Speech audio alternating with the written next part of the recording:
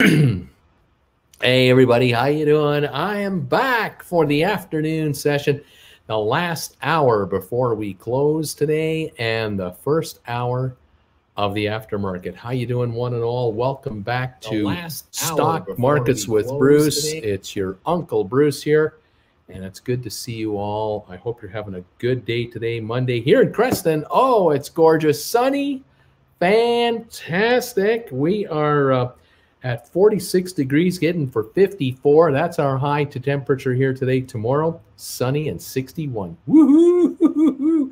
61 degrees.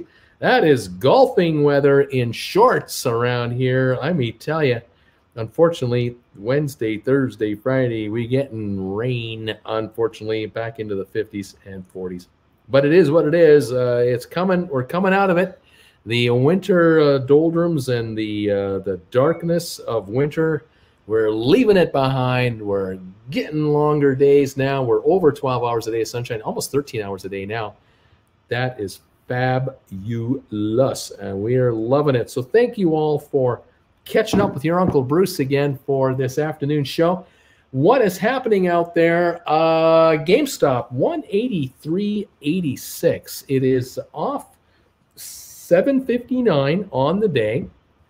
Volume on GameStop has now been 12,800,000 shares. Very actually quite a quiet, not stupid hectic, not dead quiet, but kind of mediocre. Low today 165. About 15-20 minutes into the opening is where we bottomed out at that number, and then we did a V recovery right back up, and we began to recover into this. We were in this 176 range. We got into the 180 range about an hour later.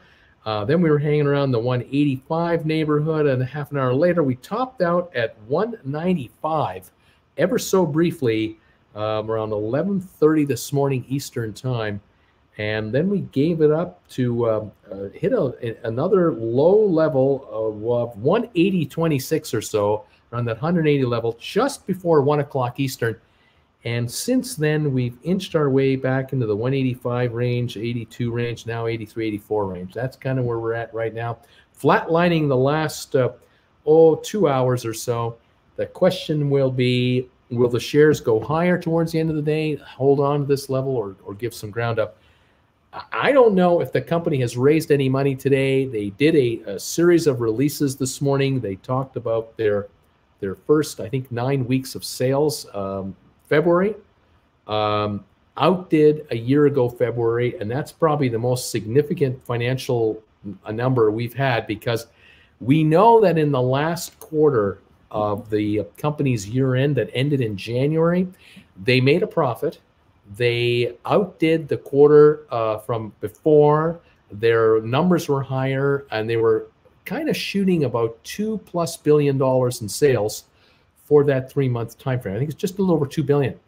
But for February, compared to a year ago February, the company is higher by over 5% in sales. Now, this is important because a year ago February, they hadn't shut down any stores yet.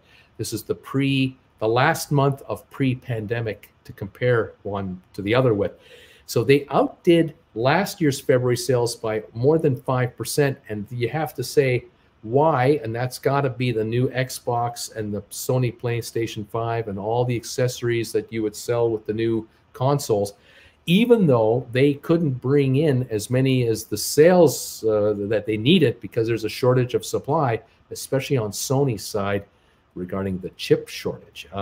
Despite that, though, the company outdid sales by over 5%. And remember, they have 650 fewer stores worldwide than they had a year ago, and still outdid sales by 5%. So that's showing you the strength of the probably North American market, Canada, USA, very strong sales.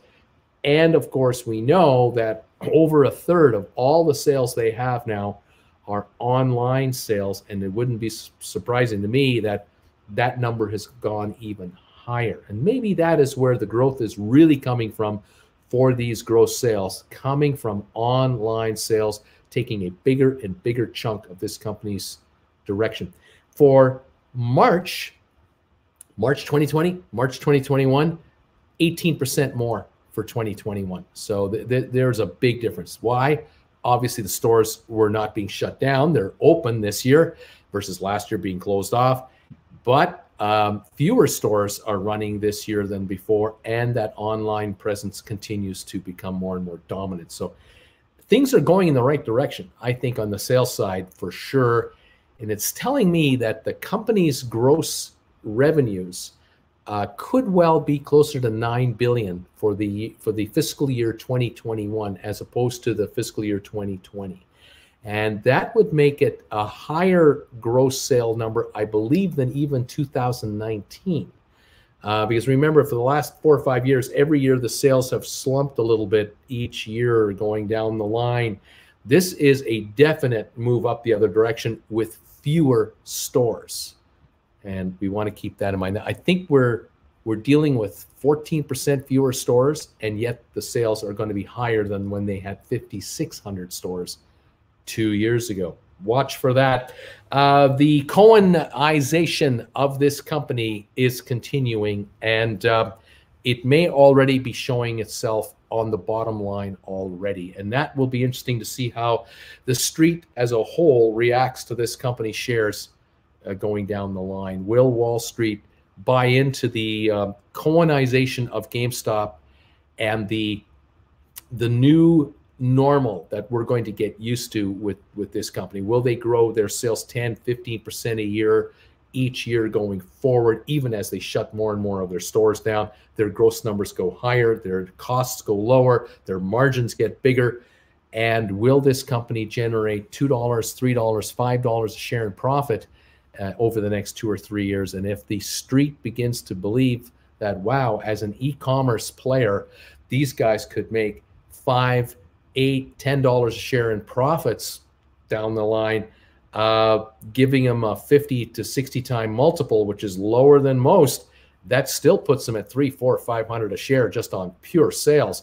Of course, the big news we're waiting for here is immediately at any time, which people are going to be nominated to the board of directors for GameStop. There are 8 directors leaving the company's board. There are 8 openings. Who are they? Who are going to be offered seats? I'm sure discussions have been ongoing for weeks behind the scenes, off the record discussions, and I'm very curious to see which particular individuals are going to be attracted to the board of directors of this company, their backgrounds, which companies they already are members of board of directors are already, what senior corporations or what senior positions in various corporations have they had in their career. There's a lot of pent-up interest, at least from this YouTuber. I am really curious to see who they are going to be able to attract and from what firms going forward. This tells me a lot about the board of directors' character, the company's objectives, direction they want to head for. And I am looking for a strong e-commerce-led group of people that, like Mr. Cohen, share the vision of the next 5 years, where this economy is headed, where this world is headed. And I think GameStop will be at the forefront. I don't know if GameStop will have any kind of a relationship with crypto. I don't know if cryptocurrency is going to be a very large part of this company's immediate future. I could be surprised by the kind of add-ons that might be made. There might be 1 or 2 people on the board that are very much towards that direction, and I will be curious to see just what kind of relationship they're thinking to have with crypto. Are they going to be in a position to want to accept cryptocurrency as a form of payment for purchases of goods, or would even crypto be utilized as, say, possible prize money for tournament play when this company, and I expect these guys to go into the e-gaming arena in a big way. I'm trying to envision that possibility that there could be local, regional, national, and global tournaments through the e-gaming systems, where there might be prizes offered of cryptocurrency as the reward for participation and having a high placement. There's a lot of potential here. There's a ton of direction this company can go. I'm still old school. I look at dollars in versus dollars out.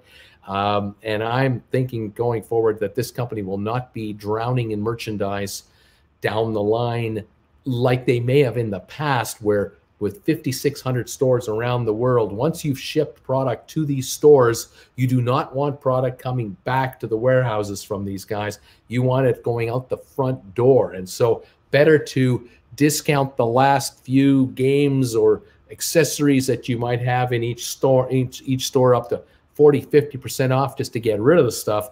Don't ship it back to us because we don't have relationships with our suppliers to send product back. This is the old GameStop. The future GameStop could well have inventory in its warehouse that is only there to be shipped out to final paying customers, but they may well have arrangements going forward where certain product doesn't sell up to a certain standard. They may have received in merchandise they don't have to pay for at least 180 days, depending on sales. And if it doesn't sell in that 180-day window, they can ship it back at the cost to their supplier. This could be the new normal for GameStop, where they are handling all kinds of merchandise on their website, but they've got very little of their actual capital at risk for the merchandise. It's now been shifted to the creator of the merchandise, the manufacturer. We'll see how this all wants to play out. I've talked to you before about how the company will be able to rent space, sell space on their website to manufacturers of certain product for cash.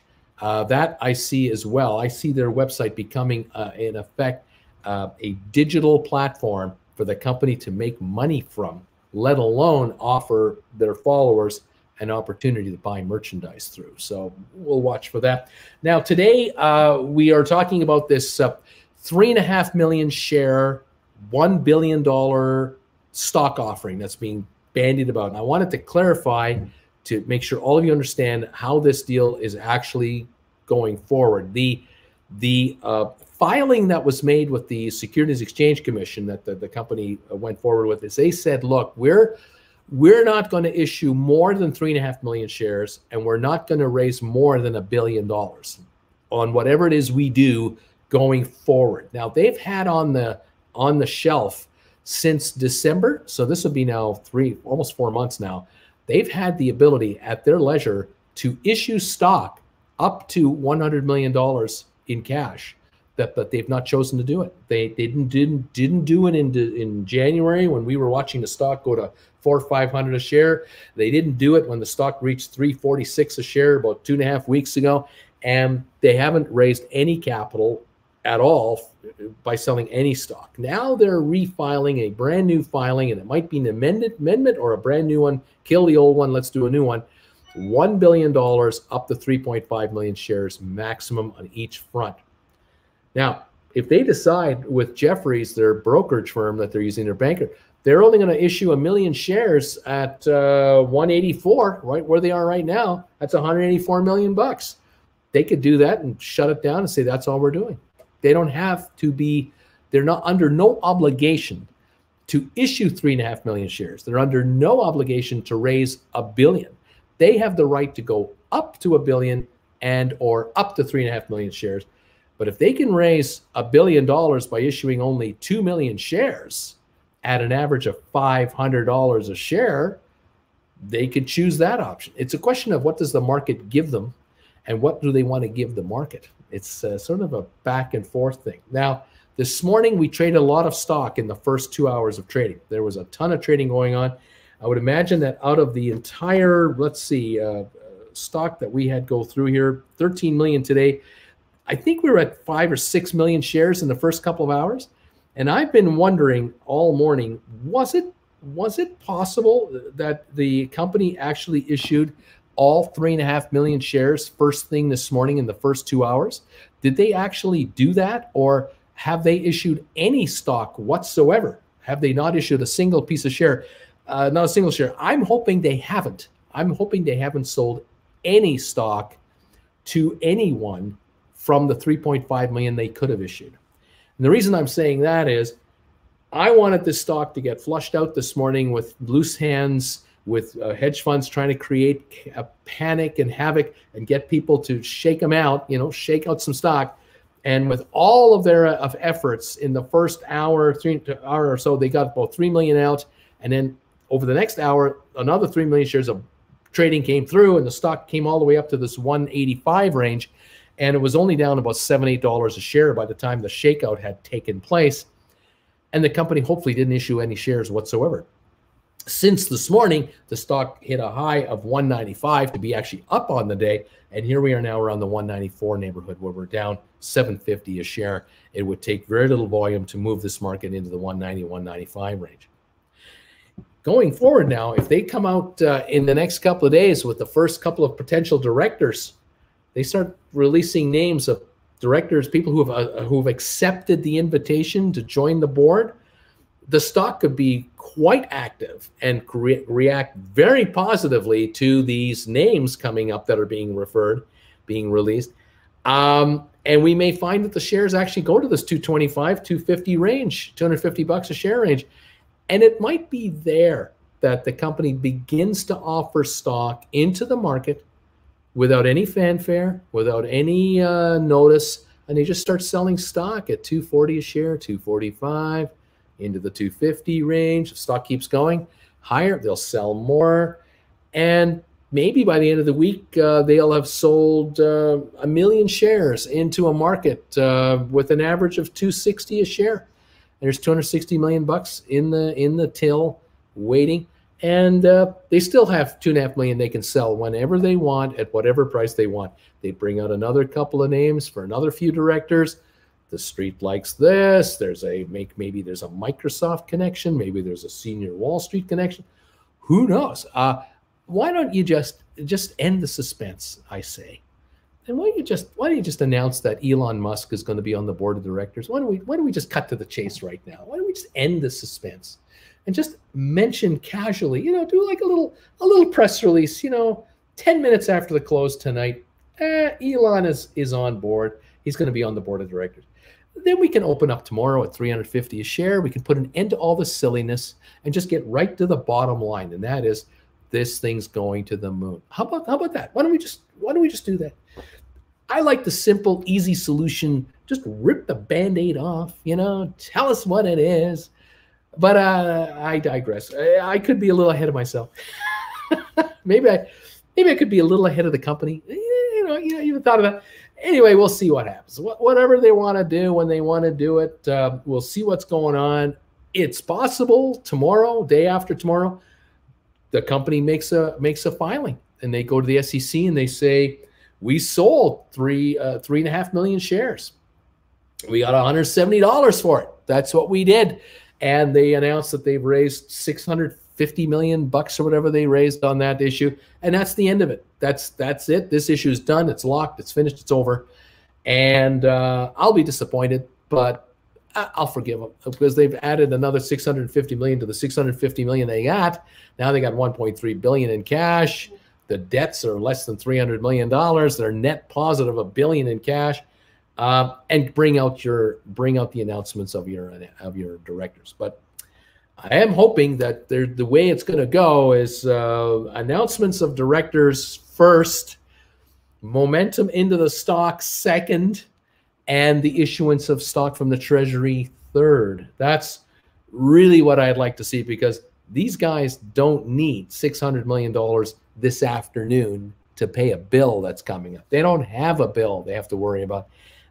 They can take 90 days for all I'm concerned, for all I care, to do what they need to do. But when they do it, they do it. And how they do it, they do it. It's up to them. That's their public company. It's not mine. I'm just going to comment to you on what I see. But I am very pleased to see the shares all afternoon sitting in this 180-85 neighborhood after having been down to 165 right off the bat this morning when the sky was supposedly falling because GameStop had the audacity to announce that they might issue 5% more shares into the market And this is going to be a calamity of gargantuan proportions, when at the same time, we've been noticing for the last week and a half, AMC has announced that, well, not only did we quadruple the amount of shares outstanding from 107 to about 400 million, we're going to issue another 500 million shares into the street.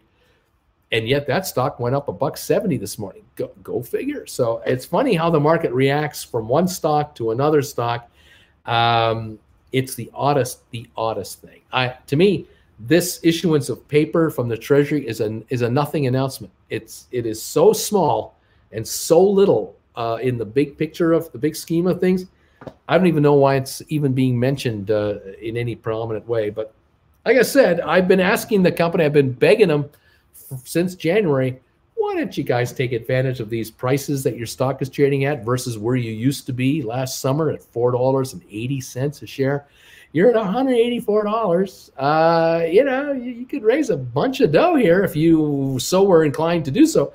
But 3.5 million shares is not a lot of stock, and I forgive them for whatever they get for it. It's okay with me. But if you were asking how to do it, I would give you my 2 bits worth of advice and take the slow road to China with this thing. Slowly feed stock out and don't get caught in the hype. That's how I would do it. But then I'm not involved in the brokerage business anymore. I'm a commentator hanging out with you guys to let you know what I see and what I feel and what's going on. Anyway, there you have it. Sometimes doing nothing is the right thing to do, and sometimes being patient is the prudent thing to do. But I'm not Jeffries. I'm not the senior management of GameStop. I'm just a guy in front of his computer saying hello to all of his viewers going, how you doing today? Are you any of you making money today? Are you happy with the Dow? I ask you. You're up 383 points on the Dow Jones 30 today, a 1.1% gain. Over on the S&P, it's up 57.8 points today. That's a 1.4% gain today. And NASDAQ up 230 points today, a gain of 1.7%. Has NASDAQ had a couple of good days lately, like a good week or so? Yeah, they have had a good week or so.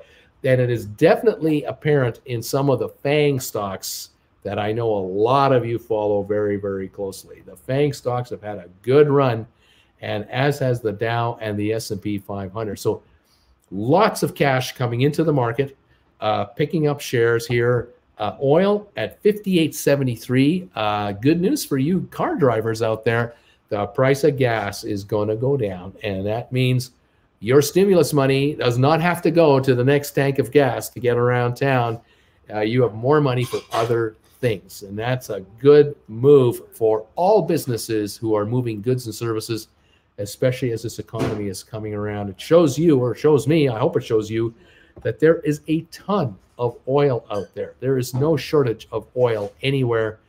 Oil is available, it's plentiful, and the United States can turn on taps in all kinds of oil fields all over North America to drown itself in more oil if necessary. So no need for oil to go to 70 or 80 bucks a barrel.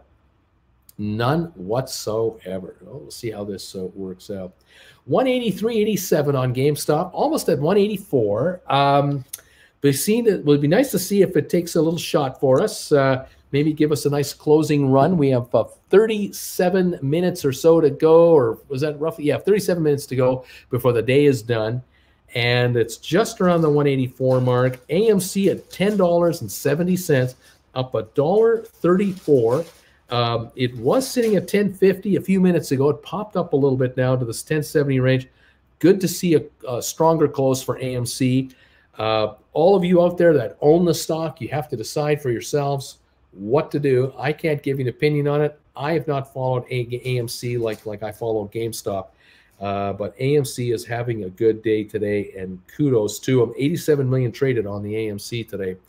Very good. Over at Vector Acquisitions, one of the SPACs I follow, off 53 cents to 10.95. Those shares have gone from the 12 range now down to the 11 range, and this is just getting to be a better and better deal as far as I'm concerned. VACQ is going to take over Rocket Lab the company that sends satellites into space. It's a $4 billion merger with a $750 million kicker of cash.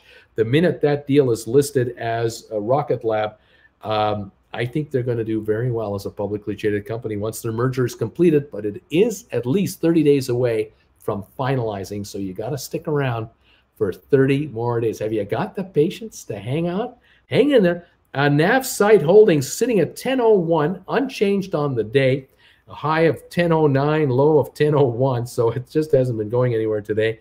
Volume of 248,000.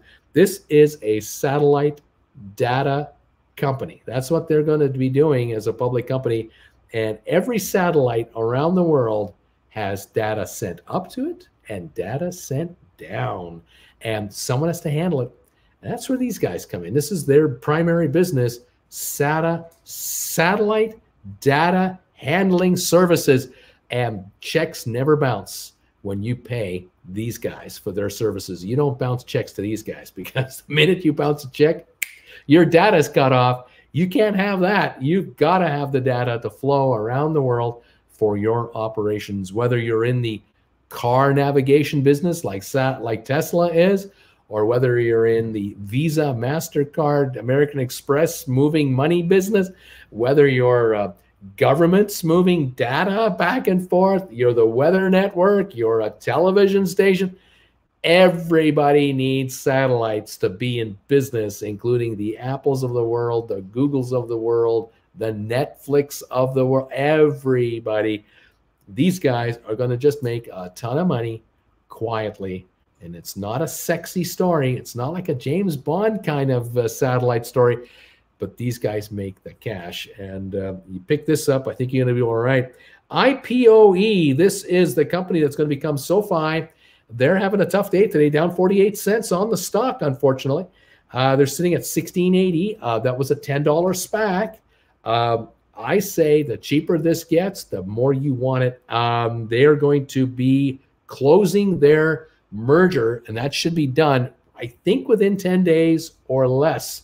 They're that close to finalizing their merger. And that one will be sexy. That one will be a chock full of news public company. You're going to hear all about SoFi for years and years to come. They're going to become, their plan is to become the Amazon of fintech, of financial services on the net. And you want to be watching this one very closely. I'll be following all the details. Gore's Holdings down 63 cents to 13.47. Matterport, the 3D imaging company, is coming in here. This deal should be done in about 30, 40 days and won't take much longer. 13.47 right now. This stock has had quite the run, as high as $28 just after the announcement was made. Within a week of the announcement, it went up to 28 bucks. That gave all of us a little glimpse into the future of this stock. I think these shares will not be anywhere near here when this deal is finalized and Matterport starts releasing all of the news they're sitting on, deals they've been making, arrangements and licensing and everything else. I think we are in for a very active spring and summer with Matterport, because that's what the name of that company will become once the merger is completed. Virgin Group Acquisition Corp, VGAC, Richard Branson's deal, his SPAC, 23andMe is what it's going to be known as. 950 million cash in the bank. That stock right now is at 10.20 a share, unchanged today. This has been a bargain under $14. It is a steal down here at 10.20. Absolute steal. You got to decide when to make your move there. It's also within 30 days. And Starboard Value Acquisition, SVAC, sitting at $9.93, below the $10 mark. The deal of deals. This company is taking over Sykestra, which is CYXTERA, and their 61 data farms. Remember those satellites I was telling you about with the data going up and the data coming down? Guess where it comes from, and guess where the data goes when it comes from outer space? It goes here to Sykestra. These are the guys handling all your Netflix movies, all your airline reservations, all your purchases online, all the YouTube stuff we're doing through data farms. These guys are so important to the entire mix. And I expect Starboard Value to systematically, upon their completion of their merger, they will systematically buy up all kinds of data farm operators all over the United States. There's companies with 5 of them, 3 of them, 8 of them, 10 of them. They're going to buy a bunch of these guys up, merge them into their company, and become bigger and bigger and bigger and bigger. And they're going to do this globally. This isn't a US-based business. This isn't a Texas-based business. This is an international organization. They will have data farms around the world, talking to all those satellites up there and sharing information. It is an absolute necessity. If you're in any kind of business, you've got to have, and you're going to be dealing with the company that used to be known as Starboard Acquisitions. You're now going to be dealing with Syxtra, Syxtera, $3.4 billion company today, much bigger than that tomorrow. And they'll have $650 million in cash the minute they're listed, and they will have cash available to them all they want. Every pension fund out there, every mutual fund out there will say, you guys need any money? You want to buy somebody? Let us know if you need any money. We'll buy more stock in your company and help you expand your footprint. Just call. Just send me a text. I'll be there. Send me a text.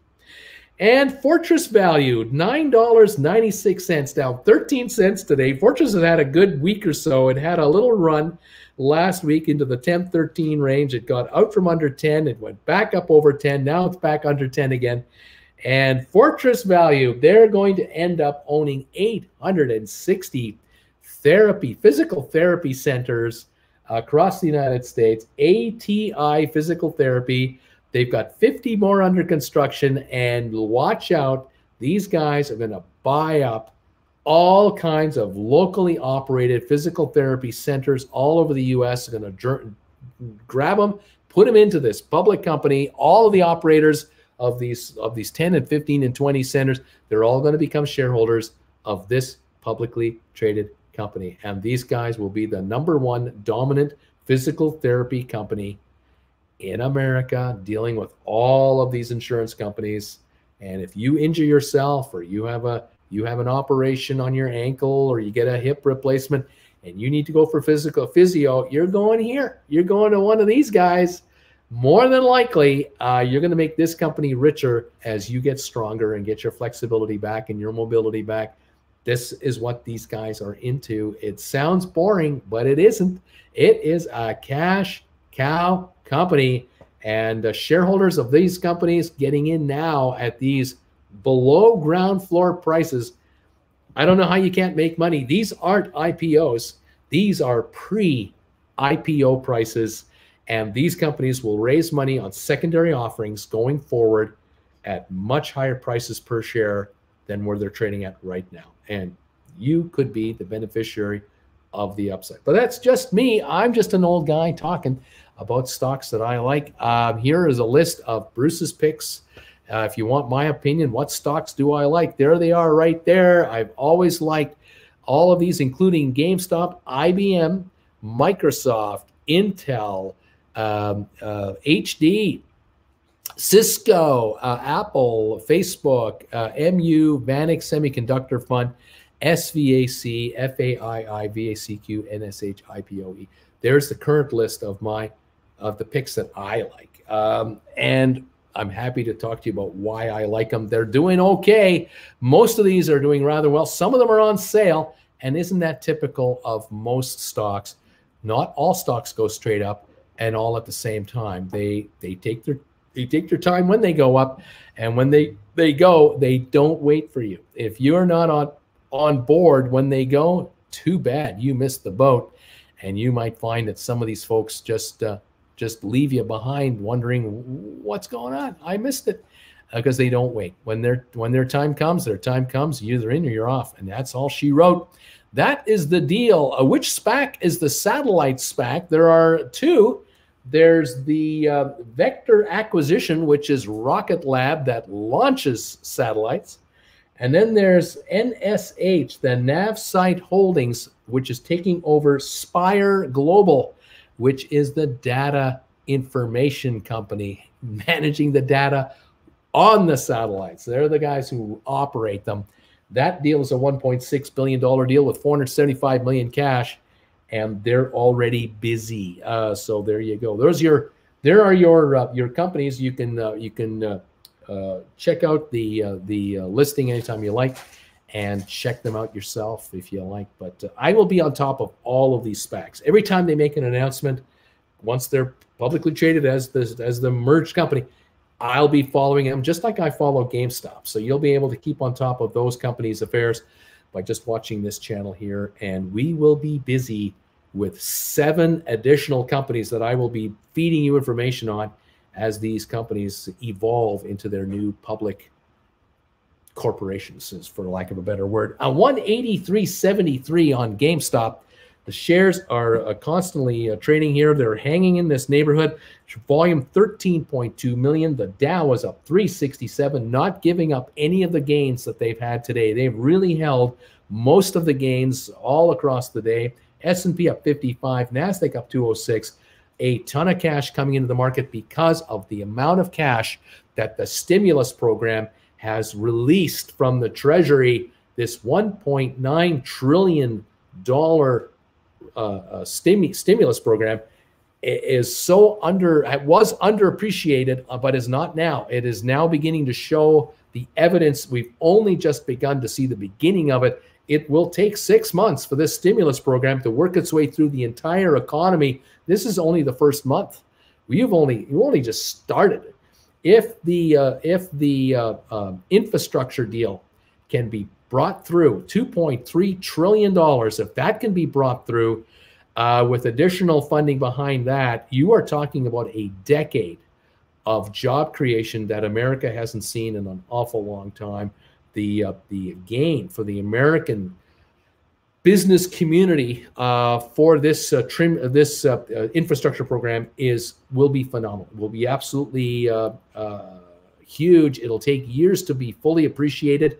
It'll take several election cycles before you folks at home can actually say, "Oh yeah, that bill they put through back in 2021.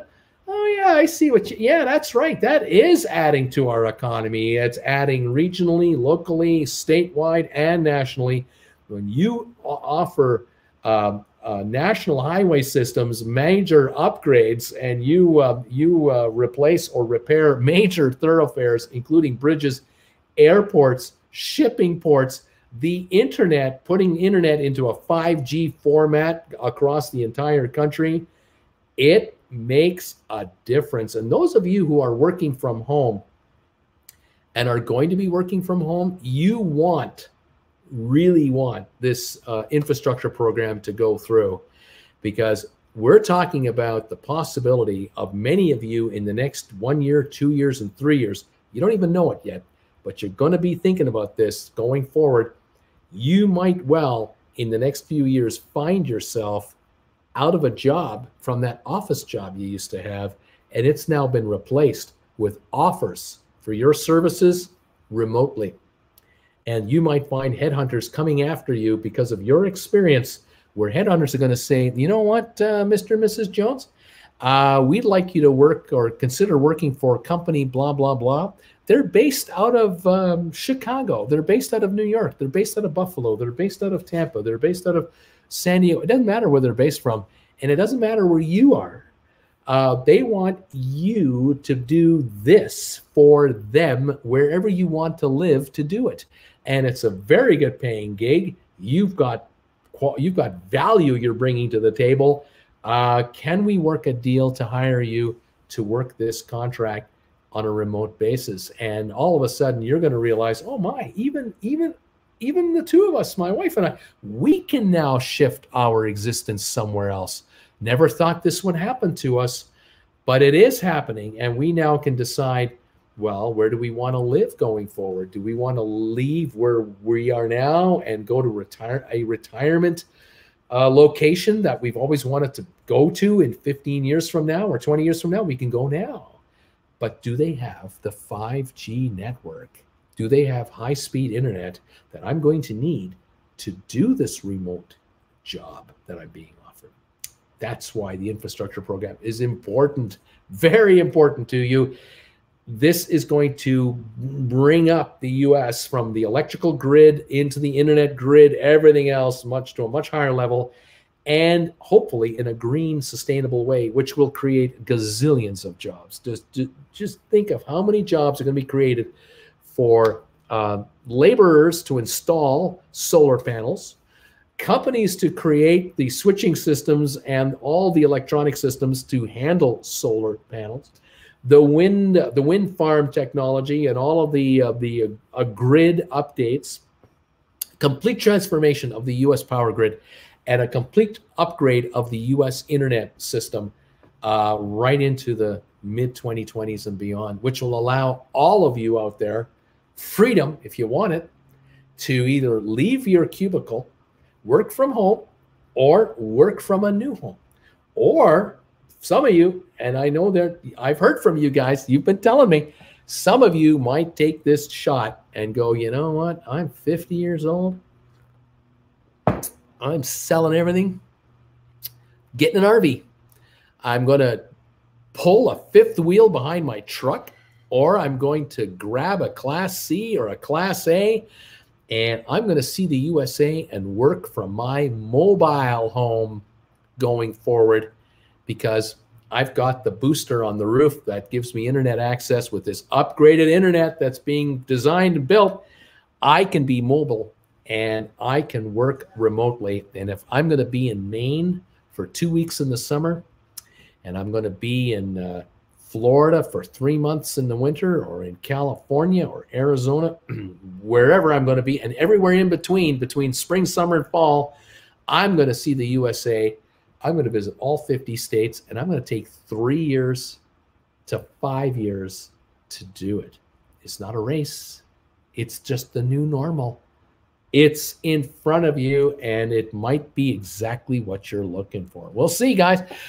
Frankie, thank you for this donation. I appreciate it. If you have not done one-on-one with Uncle Bruce, do it now. Frankie, thank you, buddy. Appreciate that. We do have fun with the one-on-ones, any of you out there. Clayton Freeman. Clayton, you're the newest. You're the greatest member of this channel right now. You are number one. You're the number one guy. You're the most recent add-on, and I thank you for joining this group of wonderful people. And I hope you enjoy the group as a member now instead of just an observer. I think it is fantastic. Anyway, there you have it. Bruce, Peter Schiff is doing interviews and saying that they are going to have such a massive inflation problem that it's going to collapse the dollar and it will not be the world currency. What are your thoughts? Well, oh, I don't know about that. I have heard that story since the 1970s. The thinking was that the Japanese were going to take over everything in the 1970s. They got wiped out in World War II. They rebuilt their factories in the 1950s. They modernized them to top-notch standards in the 60s and 70s. They could produce a car, almost all of it, a big chunk of it, with robots before robots were even prevalent in the United States.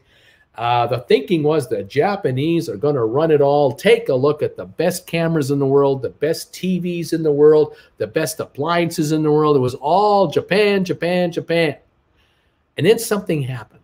Even though the US dollar dropped in value against the yen, it went way up. And even though America was rusting away with old car factories in Ohio and Michigan and Indiana and Illinois, America was apparently dead in the water in the 70s and the 80s. It didn't die off at all, did it? America got smarter, and so did Japan. Japan figured out, what are we doing? Why are we building all these mega factories in Japan and hiring all these Japanese workers? Our currency is going up, which means the value of our goods, the cost of goods out of Japan are skyrocketing. You want to buy a Sony Trinitron television, a 26-inch Trinitron, you're going to pay a lot more money than a television made in Korea or in Indonesia or somewhere else. The Japanese figured out, we're going to build factories somewhere else. We're not going to have factories here. We're going to take factories and move them out of here, and we're going to set them up in other countries, and we'll produce our product at a much lower cost by exporting the cost of our labor. The Japanese actually went ahead and did that. They pushed for that. Where in America, it doesn't want to give up the factories. America doesn't want to give up the factories and have lower cost labor elsewhere. But Japan is still a leading world-class economy. Now the question is, oh, the Chinese are going to take over. The Chinese, with all the factories and all of their billions of people, they're going to take over the world. You know what, folks? It's true. This thing right here, this little old telephone that many of you have one of these, is not made in the United States. It's made in China. It's made by an American company, Apple, under license to a Chinese factory to be made there. Same thing with this thing right over here. These big-ass iPad, this big-ass iPad of mine, this is made overseas. And yet, not the end of the world. We use them for our productivity needs. We make money with these units, but Apple is the big winner. Apple charges us full retail price of this unit. This unit does not cost $1,000 to make in a factory in China. There's no way that's the deal. Apple makes a fortune on every one of these units, and we pay top dollar to get it, and it's a shtick. It's a shtick that is stuck, and we can't shake it. You never see this on sale 50% off anywhere because they only make enough to supply the market. And just as we get tired of it, they bring out a new one. They redesign it, and it's a refresh, and we fall for it each and every time. God bless Apple. They employ a lot of Americans, but they employ a lot of Chinese, and they employ a lot of others around the world. The US dollar is the king currency, baby. It's the one you can count on. When all chips are down and there's a military coup in some country somewhere, what is the currency of choice of the black marketeer? Is it the Chinese yuan? No. Is it the Japanese yen? Not really. It's the US dollar, man. It's the US dollar, because the USA has got the democracy of democracies, as imperfect as it is, still number one.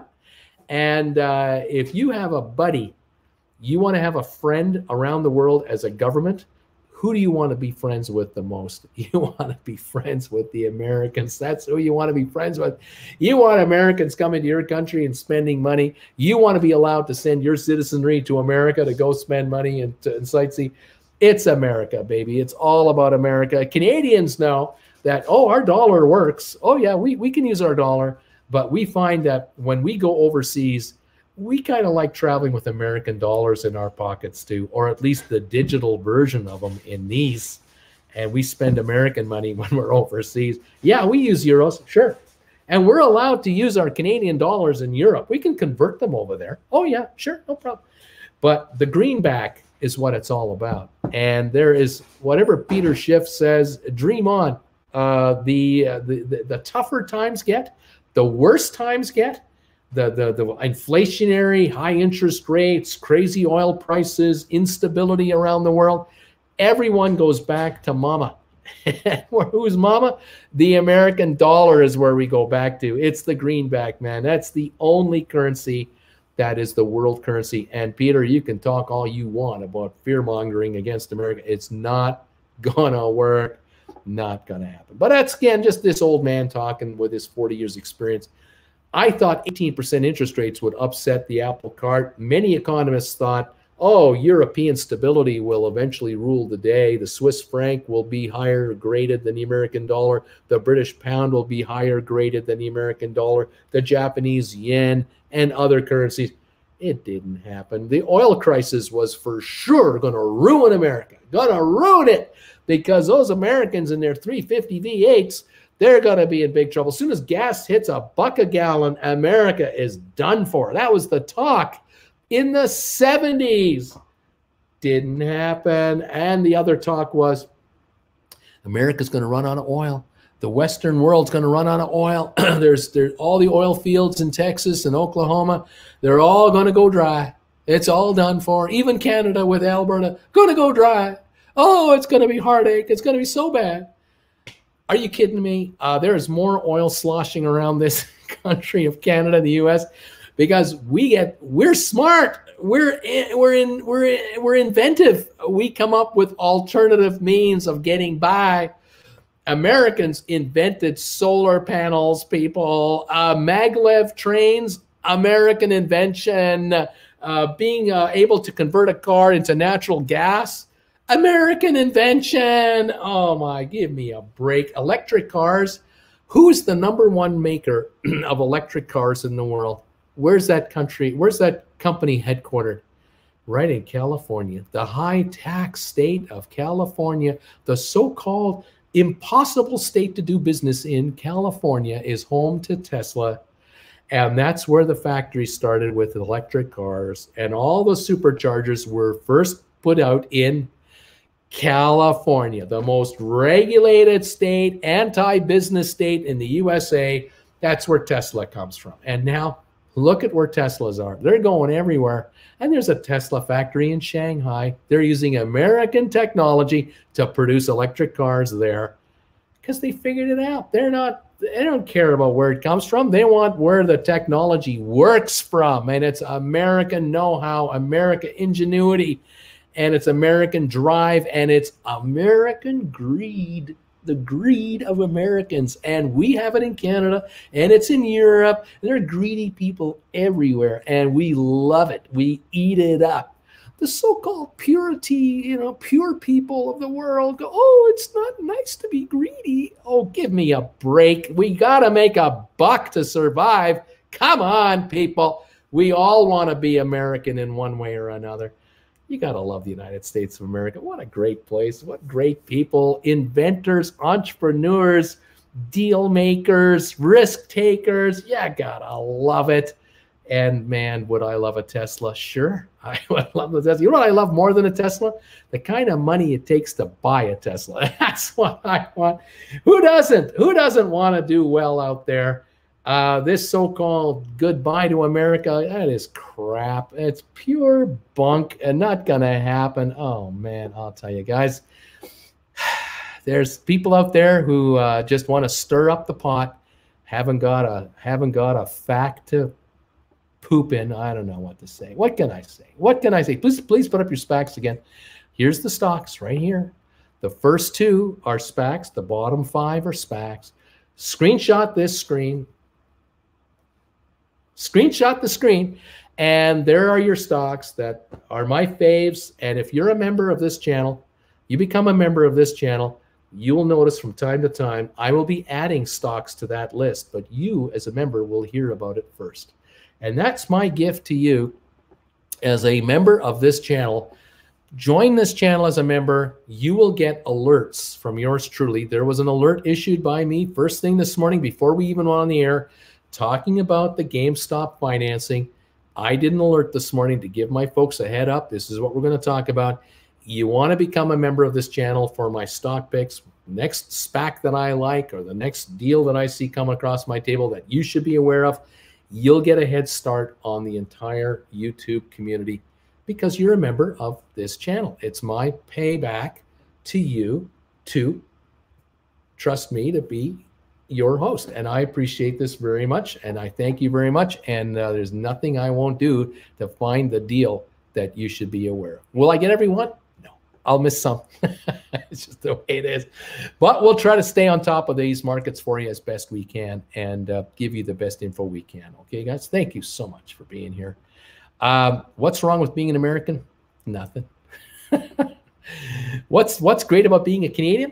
Being a neighbor of America. That's the best thing about being Canadian, just being neighbors to these guys over here. Being welcomed with open arms when we come down to the United States. We Canadians, some of us do not take for granted just how luxurious a thing we have We can drive there under normal conditions, of course. We can drive to the USA. We can pop into somebody's store, go into someone's restaurant, and talk to them a little bit. And they ask you, "Where are you from?" And you tell them you're from Canada, and you go, "Oh, welcome to Idaho, welcome to Montana, welcome to Nevada. I'm glad you came down here. We're welcome with open arms wherever we go." How great is that? I mean, that is absolutely fantastic. The same is true when Americans come up here. We get Americans come into Canada. We welcome Americans with open arms up here. We love Americans up here. Are you kidding me? There are so many people who have friends on both sides of the border. I can tell you this last year, snowbirds have been dying. They have been just going through American withdrawal. So many Canadians were stuck up here for this past winter. Can't stand it. Wanted to be down there for the whole winter. Oh, friends and relatives. People have died, old age and everything else. It has been a tough winter where we have lost friends on both sides that we never knew in 2019 we wouldn't see each other until 2022. Had no idea that that would ever be a possibility. So yeah, we've been going through America withdrawal. So that's why we love the Netflix. We love the TV stations. What can I say? Thank you, everybody, so much for being here, following me, listening to this old guy rant away. AB, I'm curious why Intel is one of your picks. What is it with you and Intel? NVIDIA, Apple, TSMC are making moves such as ARM-based CPUs that take over mobile server desktop. I just like Intel. I like the power of that company. I am convinced that as with the U.S. Focus on chip technology, Intel will be one of the beneficiaries. I don't think Intel is going to have problems making a ton of money. Yeah, they're behind the curve in some cases, but all in all, I like the company long term, and that's why it's on there. I just don't give up on it that easily. Other questions? Let's see here.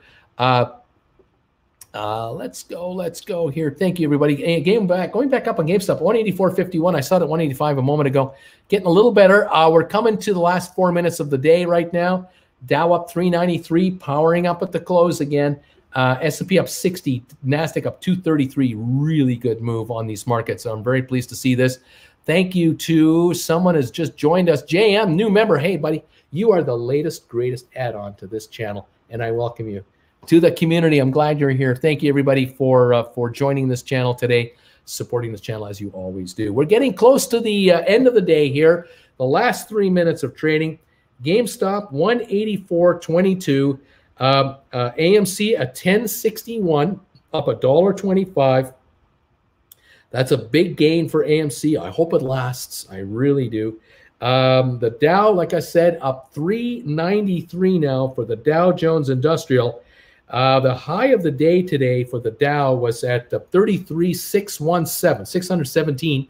It's at 544, so only 70 odd points off the high of the day. Very good day for the Dow Jones. It's been a good week for the Dow too. Last week it was as low as 32,945. It's now 33,500, so we're 600 points higher. We've had a good run on the Dow, and we're pleased to see it. I see it going higher. I don't see the Dow going lower. We're zeroing in, it looks like, on 185 for GameStop. We'll see if we can break over it. I don't know if we'll have a break-even day today. I was kind of hoping we'd have an up day on GameStop, but considering all the turmoil first thing this morning with the stock down to 165 a share, not a bad recovery, practically $20 on the way back for GameStop shares. I can't be complaining about that. Volume on GameStop today, 13.7 million shares is the volume on GameStop today. Again, not a heavy day, but not the lightest of days either. So there you go. What can I say? Let's see what we want to do. Folks, thank you, all of you, for being here and popping in, seeing me, following me. We're going to be on the air for another hour as we go through the first hour of the aftermarket, watching the last 1 minute or so of the day go through here approximately, getting ready for the bells to ring. 185 on GameStop right now, just touching that 185 level. Let's see if there's any more upside to it. It might pop in the aftermarket. We'll follow that. And there you have it. That's the story of the market today. Welcome all of you to the show, and God bless the United States of America. Way to go, USA. Where are we at here? Thank you, those of you becoming subscribers to this channel. Absolutely love it. We're starting to approach 106,000 again. That's kind of cool. It's been a while. We were at 106,500 about what 2-3 weeks ago, and then we got hit with a wave of negativism, and we had to say goodbye to some people who just didn't want to be part of the show anymore. And now we're coming back on again. This is great. Love it. 185.54 on GameStop. Coming on a little bit further. We have 890 thumbs ups on this show. Thank you, everybody. We have 28 thumbs downs. Love the ratio between high and low. Fantastic. Keep those thumbs ups coming in, guys, and keep running that number ever so much higher. I love that. Appreciate it. We're coming into the last seconds. Are we going? The bell's going. There it is. 185.20. Let's take a look at the closing price of GameStop. 186.12. Final trade on GameStop. Kind of nice to see a little upsurge at the end of the day. I kind of like that. A little upsurge at the end of the day. Down, I guess, $5.33 on the day versus a drop at one point, $21 worse than that. We were down 26 bucks a share on GameStop at one point today, and we have come back an awfully long way. So I'm very happy about that. Again, JM, thanks for becoming the latest, greatest follower of this channel. I appreciate it. This is good stuff, everybody. 186.95, someone is saying. Love that. Love these prices on the stock. And I just think that this is still on sale. I still think the GameStop shares are on a serious discount to where they're headed. But you got to go through every day at a time, guys. One day at a time. You got to suffer through it. You got to pay your dues. And what can I say? What's going on? Did we cover the new rule dropping tomorrow? I'm not sure if we've got that. I'm not sure which rule you're talking about. So many rules coming out. I'd like to see what that's all about. Great numbers today. Have a great rest of your Monday, everybody. Thanks, Hans, so much. Let's say buy high and sell higher, I always say. There you go. Oh, man. Any talk about April 16th? Not sure what April 16th is. What is April 16th? Kind of curious. What do you want to let me know about? A DTCC. Someone's asking about the DTCC. Are there DTCC rule changes coming up? Maybe. I'm not sure. I have been waiting for adjustments to the clearing systems. And I'll tell you, people ask me, when do you know when those rules come through? When the shares take off, that's when you know the rules have come through. That's the easy way to figure out. Anyway, Rabbit, fine, Bruce, I'll buy more GameStop. Gosh darn it, I'll just buy more. I've heard about April 16th as well, my sister's birthday. The day after the 15th, I've heard about that. Made a real mistake selling PLBY when it dipped. Used the money to buy into IPOE, so hopefully we'll feel better soon. Let's see. The 186.95 close is what the Fidelity folks are showing. Fair enough.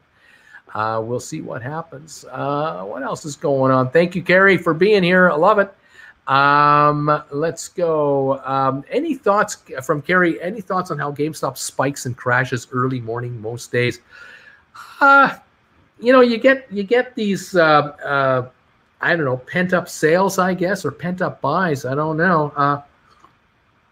I've always observed the markets historically, even in the 70s, way back when, the first hour and a half, a lot of activity would always take place, good or bad. And then the rest of the day, the markets sort of reach either stay down or stay up or reach an equilibrium.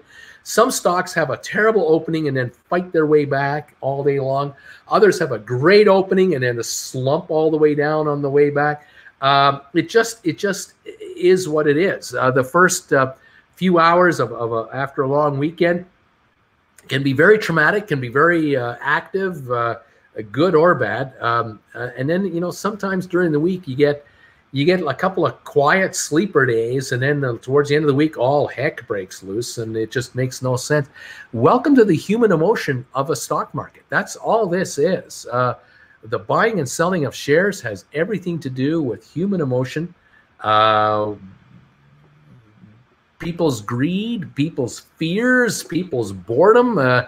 It runs everything. But the Dow, the S&P 500, they say here, reached a record high today on outlook for the economy. We got news Friday, of course, about the unemployment rate. Very good numbers. We got news last week about Chewy. Very good numbers. But yet Chewy didn't double in price, did it? It didn't double the stock.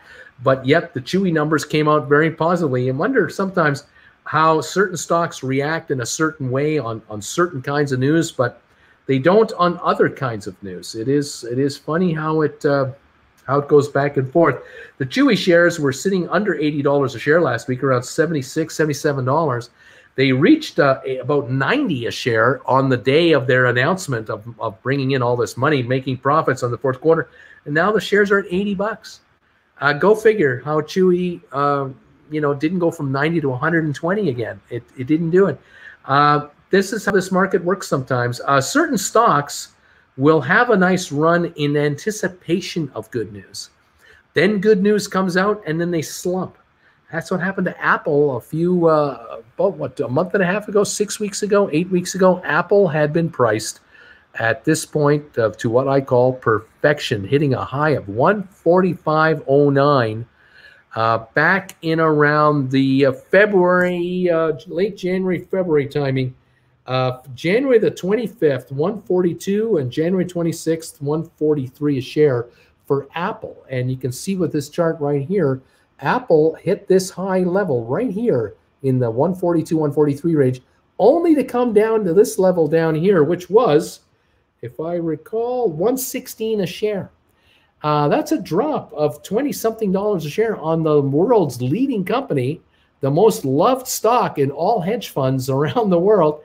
Why would it do that? They just announced record earnings when their stock hit that, just as they were hitting that high.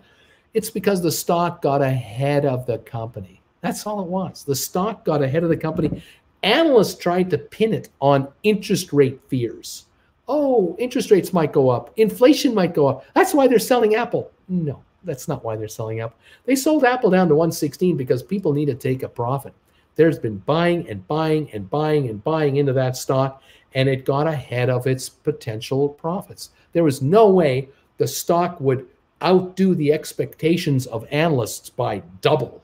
It's such a big company. It's impossible for that company to grow that quickly anymore.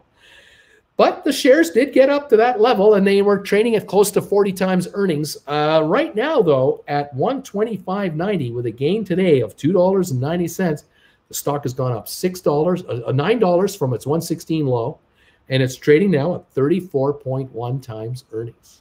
So it's not trading at 40, but it's trading at 34 times earnings, still up there. And it's still the big winner of all the winners out there. By the way, thank you, Keith Wilson, for becoming a member of this channel. You're the newest, greatest, latest member to become a person to become a member of this channel. I appreciate you being with me, and I'm glad you're here. Everyone's going to welcome you in here, man. You are going to be welcomed by everybody. Welcome, Keith, to this group.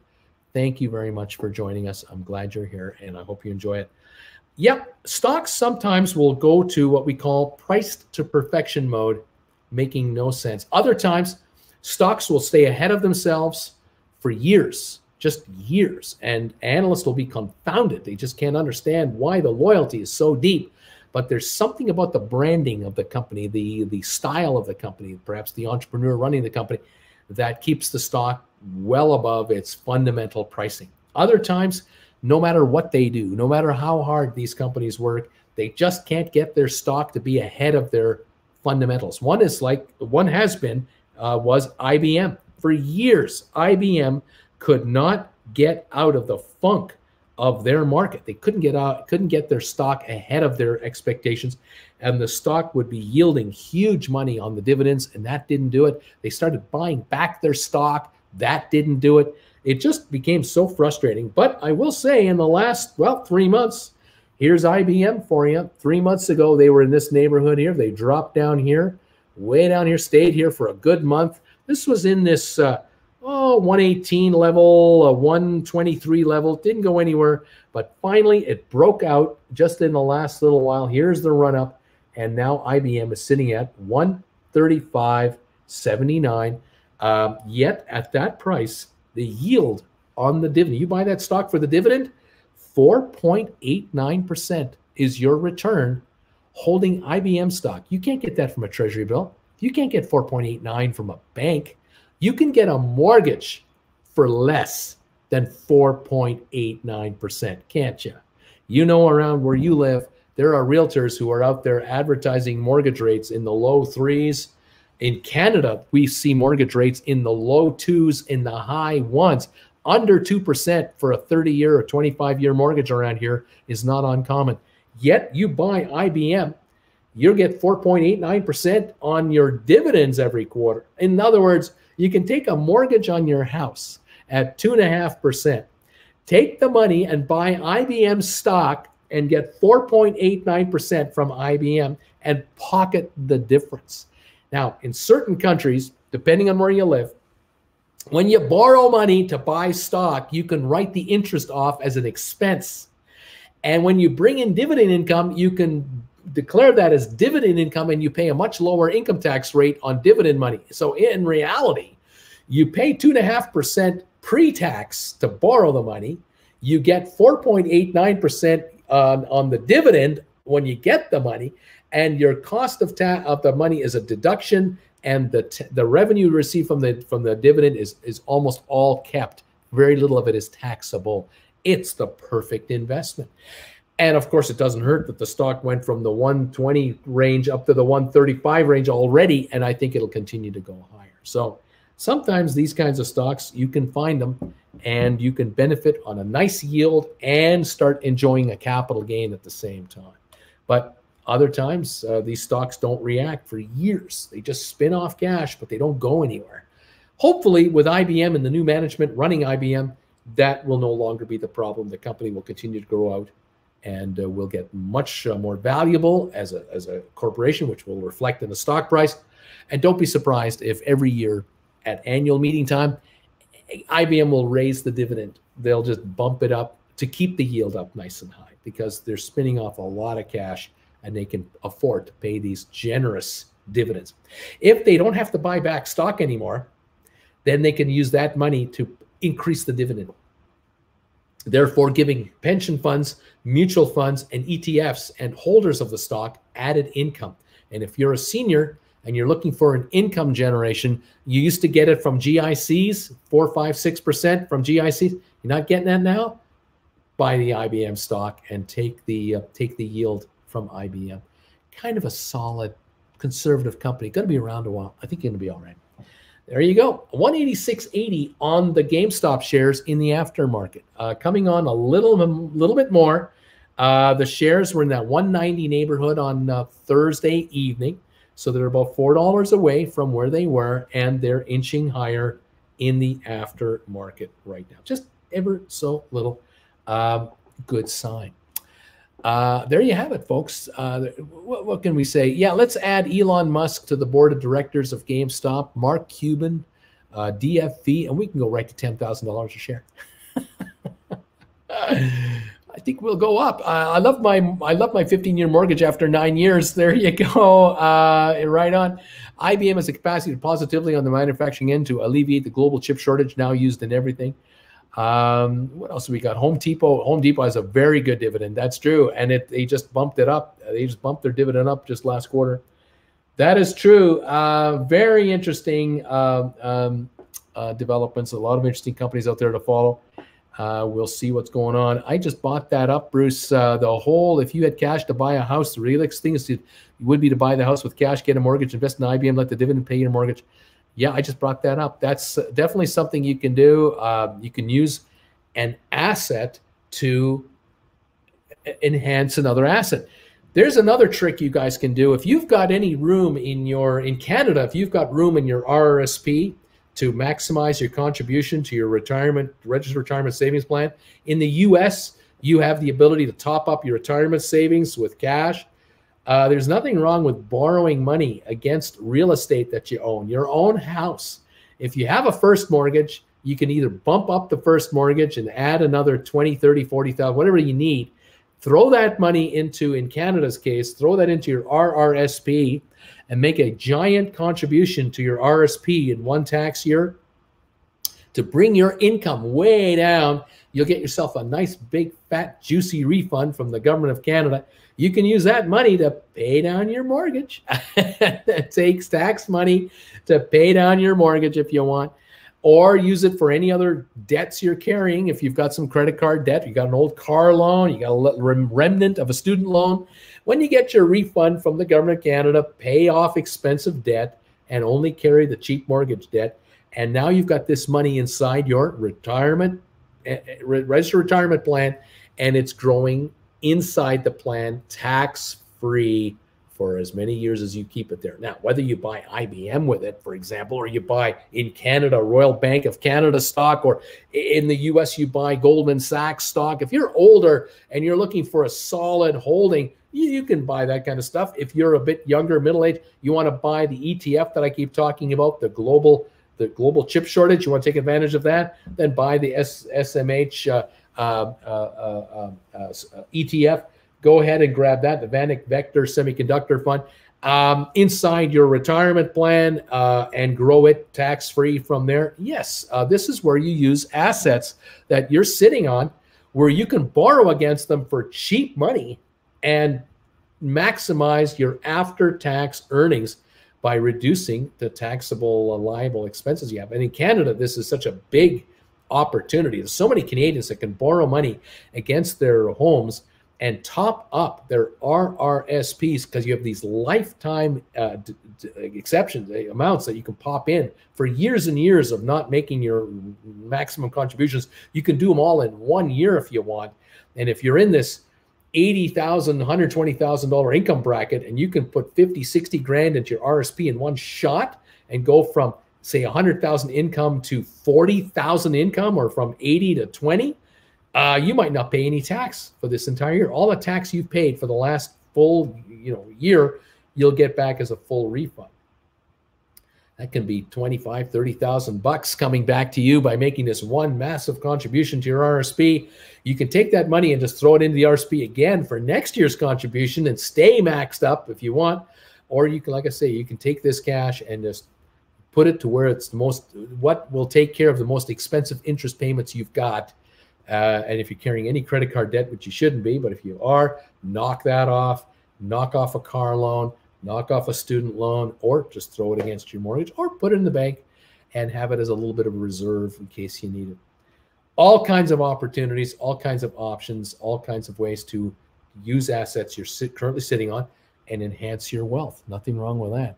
My interest rate, 2.75%. Absolutely. That sounds great. That is what you can do with assets you control. And sometimes it's just a matter of moving them about. You might have investments in a brokerage house. You got stocks and what have you in a brokerage firm. And now you have the ability to move the money over to a retirement plan. Whatever dollars you throw into the retirement plan is a write-off against gross income. That's a good move. And the second thing is that it grows compounding now inside that plan tax-free.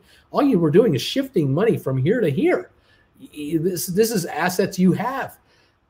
Better to take advantage of what you've got and reduce your tax liabilities right now. Absolutely best. There you go. Thank you, everybody. What was the final close on GameStop? Well, I'm showing 186.95 on my phone, but I'm waiting for it to give me the final close. We'll see if that actually will hold or not. I'm showing another close of 186.13. So we're waiting for the final print, but it's in that neighborhood. Definitely better than the 165 this morning price we were looking at right off the get-go within the first 20 minutes of the opening. That is what we saw. So we're much better off now. All right. Skippy, are you having fun in London? I need to move to Canada. Can I crash on your couch? Skippy says the market closed at 186.95. John Van says thanks a lot. Skippy, Wally's World. Yeah, how could I not be watching Uncle Bruce and chatting in the Discord server? Let's go here. Great ideas, Bruce. Thank you, everybody. 186.80, 186.95. These final quotes. What can I say? It's a beautiful thing, says Wally World. Beautiful thing. There you have it. The Dow up 373.98. Not too shabby today. S&P up 58, NASDAQ up 225, oil down 267 to 58.78. That's where oil ended up with today, and that was the last of it. Uncle Bruce, what is your favorite SPAC? You know, I don't really have one of them that's my favorite of favorites. I like each one for its own uniqueness. I'm really impressed that all of these guys were able to raise additional cash over and above just the SPAC dollars that are in trust. Like that about all of these guys. This is telling me that Wall Street money wants in. Wall Street money wants to get involved with these private companies. And it could have been that these private companies all at one time or another in the last year or so have had discussions with Wall Street brokerage firms, and they just weren't offered the right deal that would work for them to do an IPO or anything like that. Or it could have been that they went to Wall Street and were looking for a sponsor to be taken public, but they couldn't find a sponsor. They found brokerage companies that were interested in them and liked what they were about, but didn't want to take the next step to do a public offering, an IPO. But because a SPAC was around, there was the right SPAC at the right price in the right circumstance, the Wall Street people that they talked to said to them, here's an idea. Why don't you merge with this SPAC over here? They got $300 million in the bank in trust. We'll sweeten the pot. We'll find you $300 million more. You can go public with $600 million bucks, and it's a quick move, a very quick move. You don't have to worry about a lot of outside factors. These SPACs will almost always close, and you'll become listed in a 90-day time frame, and we will help fund you to a ton of money. Now that you're publicly traded with this SPAC, you open up all kinds of possibilities to do mergers and other acquisitions. And that might be what some of these private companies have in mind. They wanted to go public because they're trying to buy up their competitors in their regions, in other parts of the country. They wanted to expand their business, but they didn't want to borrow money from private arranged banker scenarios. They wanted to do it through a public market way. And by taking on these SPACs and becoming a publicly traded company in one shot, they've now found the perfect combination of issuing stock from their treasury down the road, raising additional cash at higher prices on secondary financings down the road, perhaps going to the bond market, again, through the same brokerage firms that offer to raise money through stock sales. They go to the bond department of that investment bank, and now they can raise money issuing bonds at 0.5 percentage point, 1 percentage point, 2 percentage point, where in the past they used to go to their local banker in their local area and say, yeah, we want to raise $5 million, $10 million, $20 million. And the banker would say, well, I can only lend you money at 8% interest or 6% interest. I can't give you a better deal than that. And these guys are going, this is ridiculous. Why can't we raise money like other companies can raise money? Why don't we go public then? And we'll do it that way. So if we'll raise money by selling stock, that's free interest. We just give up an equity position of our company. Or if we go into the bond market, why don't we do what DraftKings did 2 weeks ago? DraftKings raised $1.1 billion at 0% interest. Zero. They're offering the bondholder to convert into common stock up to 7 years from now at 40% higher than what the stock is trading at. In other words, around the $90 a share mark. This was a SPAC. DraftKings was a $10 SPAC merger deal. They're now doing fundraising where they're offering stock from their treasury at up to $90 a share through convertible bonds at 0 interest. Where's that? How's that not free money? Is that a deal of deals for the company? It's a gorgeous deal for DraftKings. They might do a bunch of these offerings going forward, one after the other after the other. They might well raise $1 billion at a time for the next 3 or 4 years at 0 interest. Why wouldn't you do that? Ford just announced that last week, apparently, also 0 interest bond deal. Going to be interesting. See what's going on. What else is going on here, folks? Thank you, all of you, for hanging around with me today. Having a great day. I hope you're doing all right. That's insane, says Gibber. That's insane. That's the market. And that's the possibility of these SPACs, as I've been mentioning. These 7 SPACs I'm telling you about, they could well go to the bond market And they might not be able to get away with a 0 interest deal, but I bet you they can get 1% interest. And why don't you raise $1 billion at 1% when inflation is what, 3? This is free money, guy. This is negative 2% cost of money. Because if you've got a 7-year note that you have to mature out and you're offering the note holder to convert into your stock, you don't even have to roll over the debt anymore. You're just issuing stock from your treasury. You got all this money up front for nothing. 1% interest. I mean, come on. That is negative money. 5 years, 7 years from now, with inflation at 2-3% a year, you've been negative 2% for 7 years on this $1 billion loan. What a great opportunity this is to expand your company and expand your reach. And you might not even have to issue money to buy your competitors. You go to a competitor that is half your size, a quarter of your size, and you come up to them and say, tell you what, why don't you join us? And you run the southeast part of the country, we run the northeast part of the country. You'll become part of our overall company. We're trading on the New York Stock Exchange, or we're trading on the NASDAQ Stock Exchange. All of your employees can become shareholders of this public company through the stock option plan that we got going. Everybody's work, 10% of your paycheck can be put into the stock option plan. We'll match it with 10% more. Everyone can become a shareholder of this company. Everyone's motivated to want this company to do well because the shares go up in value. Every employee gets richer. They'll never quit. You'll have such a low turnover. The cost of being in business goes down because people don't quit as often anymore, and you don't have to retrain people all the time. They never leave. It's fantastic. You've got a waiting list of people who want in as a company. Now you acquire a company in the Northwest. You acquire another company in the Southwest. You've become a regional player, from a regional player to a national player, and your stock value just keeps going up and up and up and up. Everyone who buys into this deal makes more money. That's what it's all about, kids. That's why I'm recommending these guys. You're talking about getting in on the ground floor of these guys. You're not the last guy in. You're the first guy in. That's what you want to be.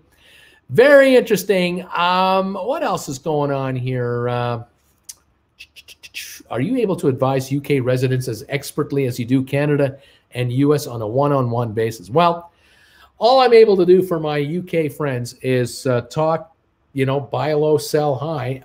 As far as taxable strategies, you have to talk to your local tax specialist. That's what all of you have to do, even in Canada. I don't profess to be a tax guy. I've been around a while to know some of the basics, but that's about it. But I can certainly talk to you about what can make sense to you and what you might have not thought of to do.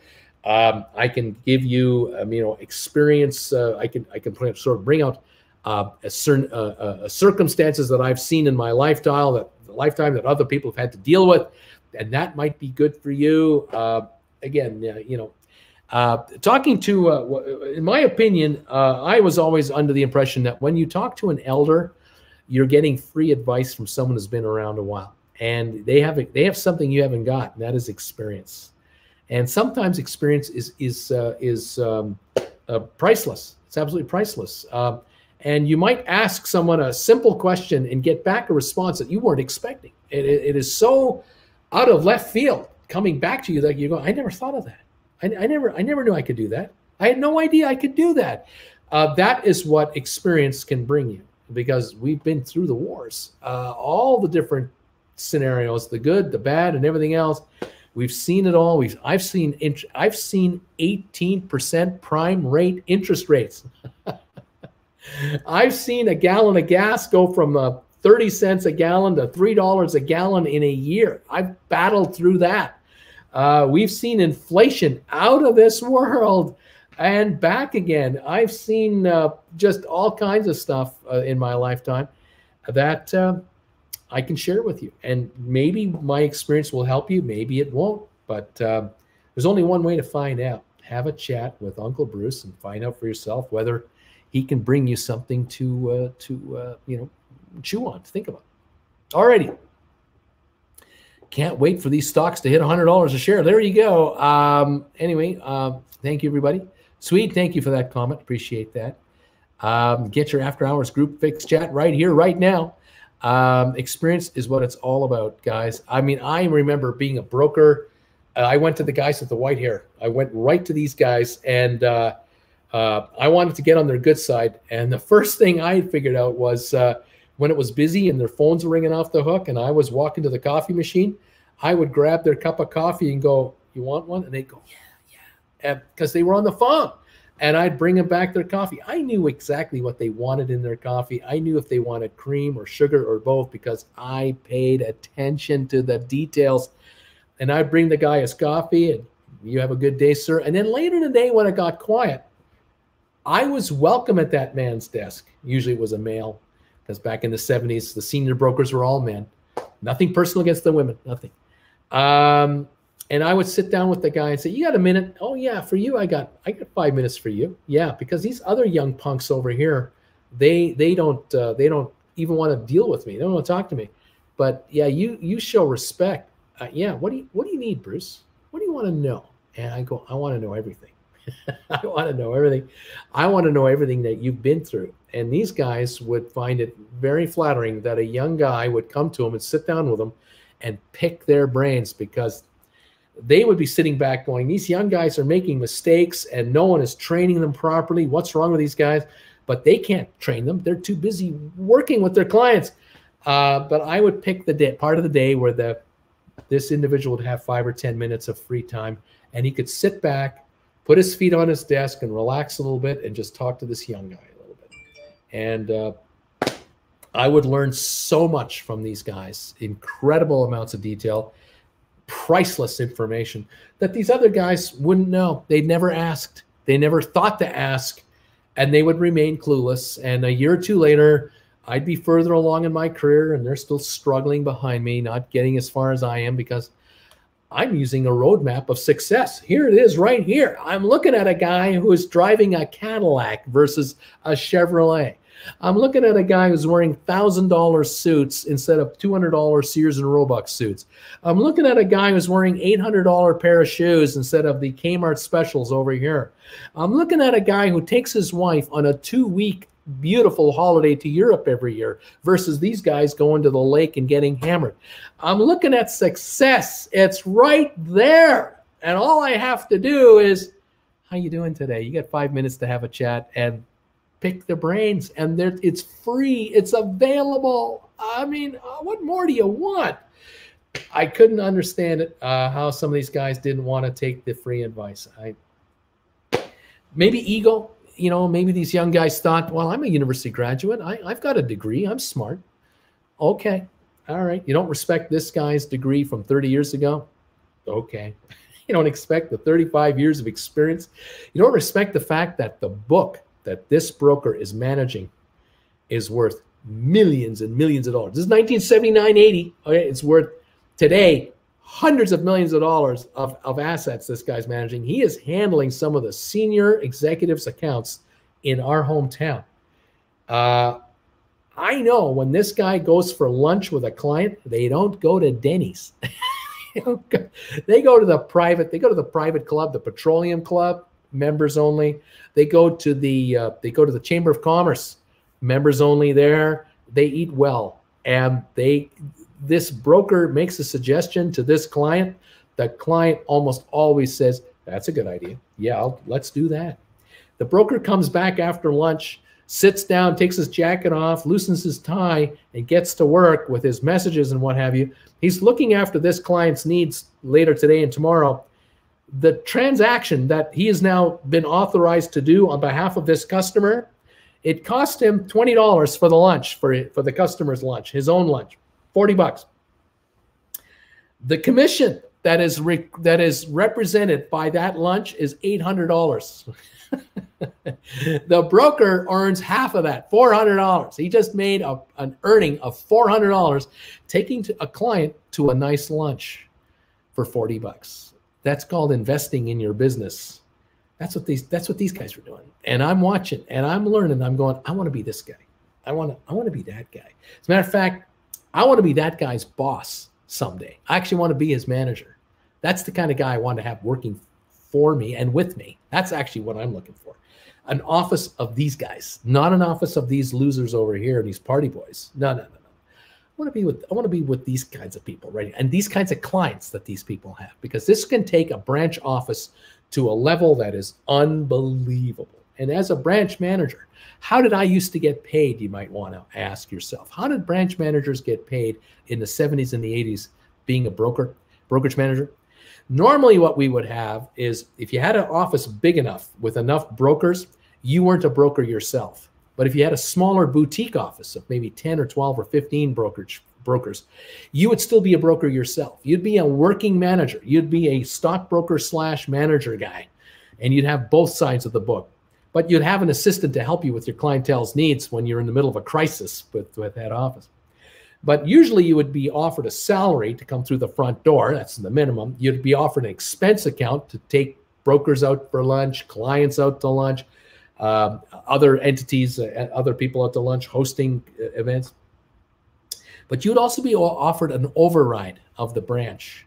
And that would be a commission on the commission made by your guys, by your people. And the key here is to have what we call producers in the office. Because if you've got a successful enough office, you're making more money personally as a branch manager from the production of your salespeople than your salary brings in. The salary now is just chump change. It's just that covers your nut at home. It covers your bills and your rent and your car payment and your insurance and all that stuff. The money that is coming to you from the firm, from the overrides that you're getting, that's what it's all about. And so as a branch manager, I would be motivated to try to find a way to get 20 guys and girls off their duffs and on the phones talking to their clients, because the more you talk to your clients, the more ideas that are shared between broker and client. And you find out, you get to know your client very well. You understand that they have a brother that makes more money than this guy does. And you want to get an introduction to the brother as well. You want to find out the parents of this client. If they have any needs, are they being looked after? You want to find out coworkers of this client. Have they got a broker that they're dealing with? Are they upset with their broker? Are they happy with the service they're getting? If you outservice, you service this client to the nth degree, they start bragging about you. That's what happens. The clients brag to their friends and coworkers about how great their broker is. And the next thing you know, you get the phone call from your client saying, hey, listen, I got a buddy of mine. I was talking to him, I'm golfing with him on the weekend. I was telling him about what we were talking about last week. He wants to get in on that stock too. Can I have him talk to you?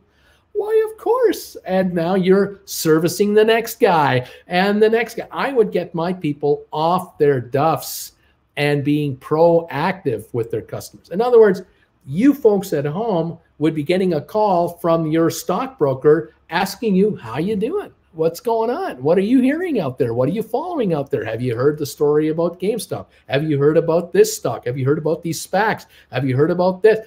That's what I was doing with my sales reps, to get them to talk to your clients, because new clients come from existing clients. That's the best referral you can get as anyone. If you're a real estate agent, where do you get your next listing from? Possibly a former customer of yours, someone that you serviced and loves the work you did for them to either find them a house or help them sell their house. That's where your next listing is coming from. That's where your next buyer is coming from.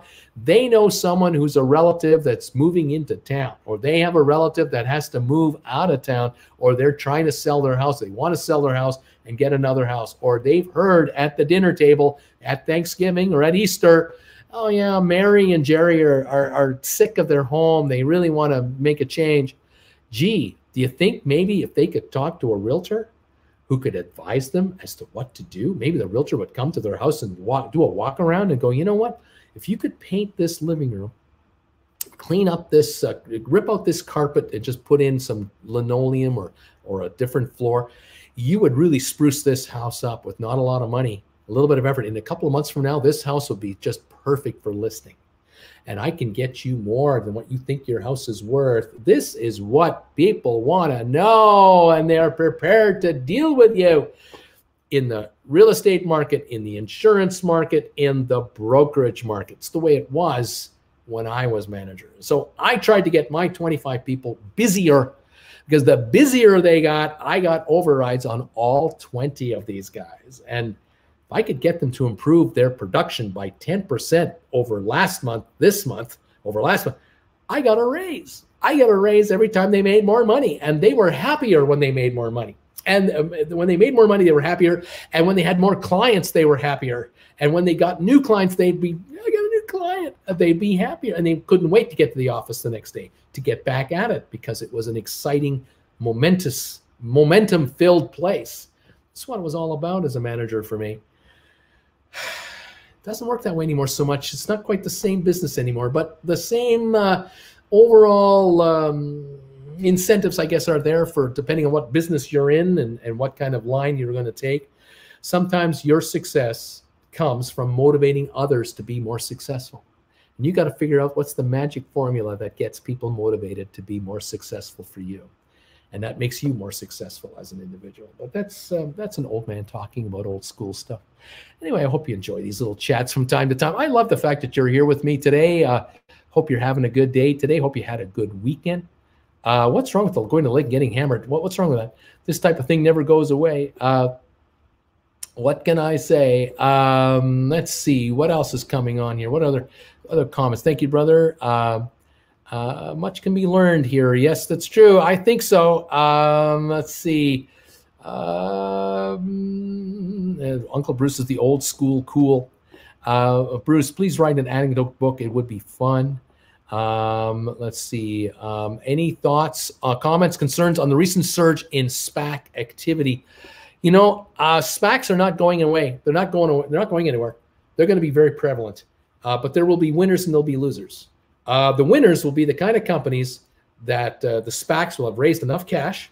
They'll have a pretty good core of directors. They've got a background of public company experience, and they can attract the kind of private company that is on the edge of going public anyway. These are the ones you want to be into with SPACs. These are the kind of companies that can attract a lot more cash on top of the money sitting in trust with the SPAC. Those are the deals I like. I like the kind of SPACs when a private company merges with a public company like a SPAC, where the brokerage community is saying, how about $5 billion in cash? And they go, no, no, no, we only want 500 million right now. We don't need 5 billion at $10 a share. We'll take 500 million on top of the 300-400 million over here. And then we'll talk to you guys in about 6 months at $50 a share, $80 a share, $100 a share, down the road, $200 a share. We'll do secondary financings there for billions. Yeah, down the road. Those are the specs that I like a lot. I want to be the ground floor guy, and I would want you to be the ground floor guy to score. I don't buy any stocks, and so I have to vicariously live through you to see you do well. Anyway, thank you all of you for being here. I appreciate it very much. All right. Let's see here. Real wisdom is recognizing when you're receiving it, internalizing it, and applying it. This has been real wisdom. Thanks, Bruce. You know, I used to watch, I always still do this. Excuse me. When I had a retail store, I used to watch for this. When my dad had a retail store, he taught me to watch for this. And when I was a broker, I would watch for this. And I would watch my coworkers and watch for this. How a person dresses says a lot. Their hair, is their hair kempt? Do they keep it short? Shoes say everything. An executive with a lousy pair of shoes, loser.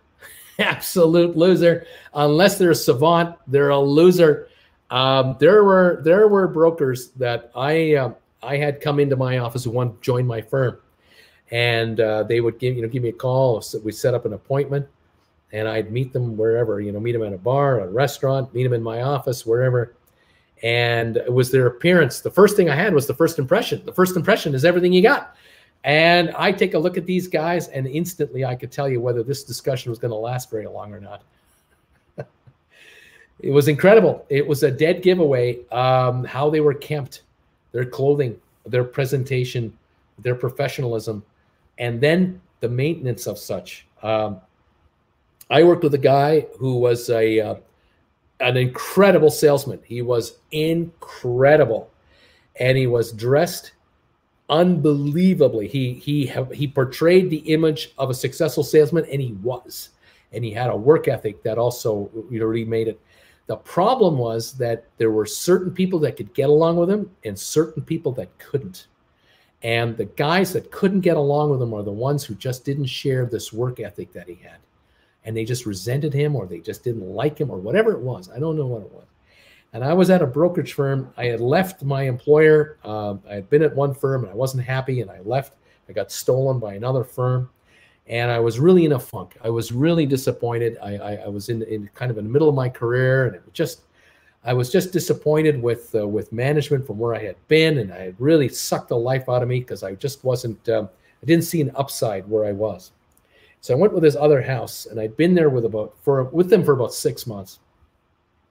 And it was a tough market. It was a really tough market, and we were really struggling to get through. And my manager came up to me one day, and he said, "I want to talk to you for just one-on-one." And I thought, yeah, sure. And he said to me, "I need you to do me a favor, and I think this might be just what you're looking for." I said, "What do you got? What do you got?" He says, "I want you to work with that guy over there." And he pointed over at that individual. And I said, "What do you want me to do?" He says, he is only operating at 40% capacity. This guy is a Ferrari, and his engine is just not tuned up right. He's having a tough time. He's not organized.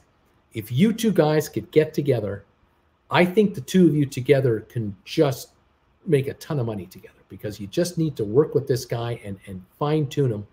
And I think he'll welcome your skills, because you're a broker's broker is what you are. He's already telling me I'm a future manager. And it'll be good for you, and it'll be good for him. And the rest of this office will be blown away by what you two guys can do together. It's going to take you about 3 months to get this figured out, because he's a mess. He's a genius salesman, but he's god awful when it comes to handling his desk and his appointments and his scheduling. He's just all over the place, and you got to settle him down. I said, "All right, let me talk to him." So at the end of toward the end of the day, I said, "After the market today, I want to talk to you. You and I have to go out together for a bite to eat, like a little drink or something like that." He said, "Oh, yeah, okay." So the market came, closed, and then we went out, and we got out of the office and got away from everybody. And I sat down with him, and I said, "I'll tell you why I'm here. You and I have been put on notice. We're in trouble. We have an opportunity to succeed, or we have an opportunity to blow it and be out of here in like 3 months. We got 90 days to get our acts together." And that's what the manager is telling me without saying it. I read between the lines. You and I either make it or we break it. And I think we can do something here, but we've got to buy into the game plan. He says, "What do you have in mind? Because I am having a hell of a time. I should be making more money, but it's just not working for me." I said, "Well, we're going to change things up. We're going to become a partnership. We're still going to have our own clients. You've got your clients. I got my clients. But we're going to be involved in the same kind of stocks. We're going to find stocks that we want to be involved with, and we're going to start synchronizing our schedules together. And I'm going to be there to help you with all these other calls you don't need, and you're going to help me with my side. I'm going to help you with your side, and we're going to become a team, and we're going to work together. And it's going to be a bit of a learning curve for the next few weeks, but by the time we get it done, we're going to figure it out." So what we ended up doing was we moved our desks together, and we were sharing the same quote machine, and I could hear him on every conversation because he's right beside me, and he can hear me on all my conversations because he's right over there. And we began to synchronize our messaging, and we began to follow the same stocks together, and we became a unit. And when he went to the bathroom and his phone rang, I answered his phone. When I went to the bathroom and it rang, he answered my phone, and we began to know each other's clients, and we were synergized, and it worked. I was able to take this guy from a mediocre performer in the office to one of the top 10 percentile guys. He was quickly becoming a producer, and he took me from being nowhere right up into the middle range and higher. We together made each other a lot of money. We worked together for about 1.5 years. And by the time when I left the firm, I became a branch manager. Went back to the firm I came from as a branch manager, but I couldn't steal him with me. I couldn't get him to leave. But nonetheless, the last 3 months we worked together, I made more money as a broker than I'd ever made before. He made more money as a broker than he'd ever made before. And the manager at the back of the room was going, okay, I found the solution to the problem. I had 2 problems, and now I've got a beautiful solution. And everyone around us, there was no catcalls. There were no snide comments about what we were doing. They were all going, wow, look at those guys. They figured it out. They're making a ton of money. And my buddy, my partner over there, he had clothing that was beyond my realm of capacity to understand. He had Italian fashion, Swiss fashion, French fashion. This guy he was a clothes horse, but he wore it well. And he looked at my shoes one day and he said, I don't know how you can walk in those things. And I had okay shoes, but this guy had top of the line handmade Swiss shoes. And I had had a pretty good month the month before. I had made some good money. And I told Jennifer, I said, I got to go to the Bali Shoe Company to buy up some nice pairs of shoes. And she said, it's about time you spent some money on yourself. And I went and I bought myself 3 pair of very expensive shoes. In those days, this would have been 1982. So a pair of shoes you could have bought at Dax Shoes or some of these, well-known shoe stores. You could have bought a pair of shoes for $45, $50.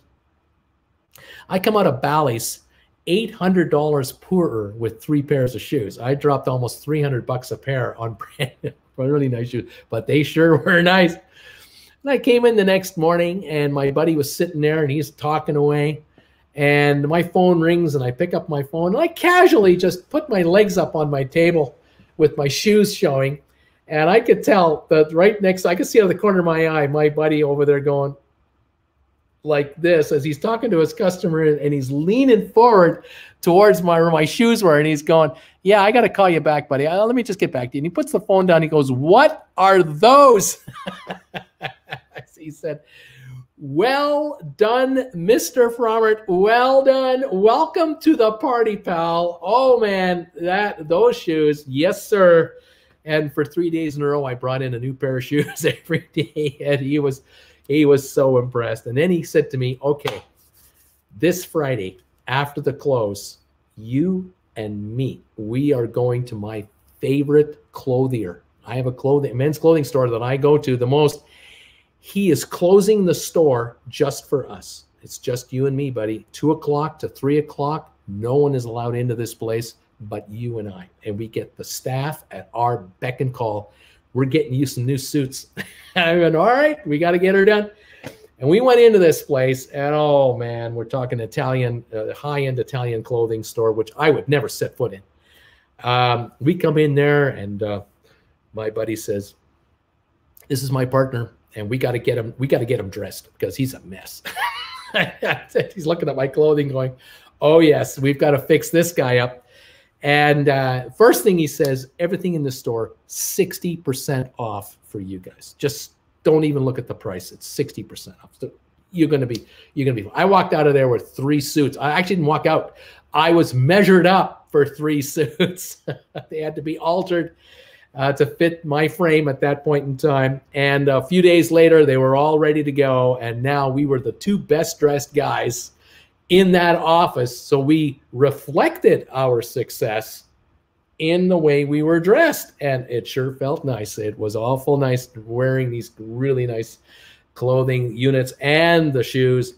Yeah, it was a whole different ball game. So now when I went to visit a client, I was better dressed than my customer, my client, which is also a change. But that helped me in my management career. Because going forward in my management career as the boss, I would take my guys and go, all right, we got to get you cleaned up. And I would take my boys for a little stroll and we'd get their shoes shined at the shoe shine stand. We'd go to the barber, get their hair cut and styled. Now you can go visit your client in the client's office. We had to do all these little things. And this is part of people management. Just people management, presentation. These guys now felt better. They felt richer. They felt more successful because they looked more successful. And before they would leave the office, even for lunch or to go out for a coffee, I would send them into the bathroom. Make sure your hair's perfect. Make sure you look like a successful stockbroker. This is the image that you're portraying. You're representing this company, this firm. Everybody in this firm, we have to elevate up against everybody else. We want customers out there to want to be clients of ours rather than the other way around. And so we had to change our entire philosophy and lift the game. And that's how it was in the 80s when you interacted with your client one-on-one. Different world today. It's all changed. What can I say? But, you know, it is what it is. The way it was and the way it really still is to a degree, from time to time, you will run into someone and you'll go, oh, wow, that's a very successful looking person. Look how they handle themselves. Yeah, it tells you everything. Yakin, thank you for becoming a member. I'm not sure how to pronounce that name, but it's Jake with an N on it.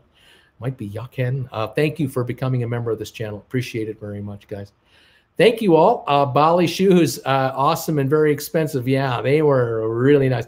They were so good that I wore those shoes for about 15 years because when they would wear out, I would go to a shoe repair guy and he'd take a look at these. Oh yeah, I can fix these. The first thing they'd say, oh, I can fix these. This is a Ferrari. I can repair these. Those Kmart shoes you're buying, I can't fix those Kmart shoes. You go back to Kmart and buy another pair of those garbage shoes from wherever they come from. But these shoes, they are repairable and they'll look just like you bought them. And they're even more comfortable 5 years later because you've broken them in. Yeah, that was the best thing about a good quality pair of shoes. Absolutely the best. There you have it. Anyway, there you go. I still have mine after 30 years. There you have it. Thank you, everybody. Thank you for being here today. We're just about done for today's show. I appreciate all of you seeing me and popping in, pop by and throw me a few hellos. What do you think about BMW? I had a BMW in 1979, and it was the neatest car. Oh, it was a dream car for me to get. Had it for 5 years. Haven't had a Beamer since, but I remember those 5 years. Jen and I had that car. We were, how old was I? I was 24, 25 until I was about 30. Had that thing for about that 5 year window. And oh man, that was a nice car. Dapper Bruce. Yeah, it felt good. It felt good also as a manager going to manager meetings. I used to go to what are known as the Investment Dealers Association, the IDA of Canada. The Investment Dealers Association will have a weekly luncheon at a private club for just branch managers and vice presidents in the area where we were in Alberta, Calgary.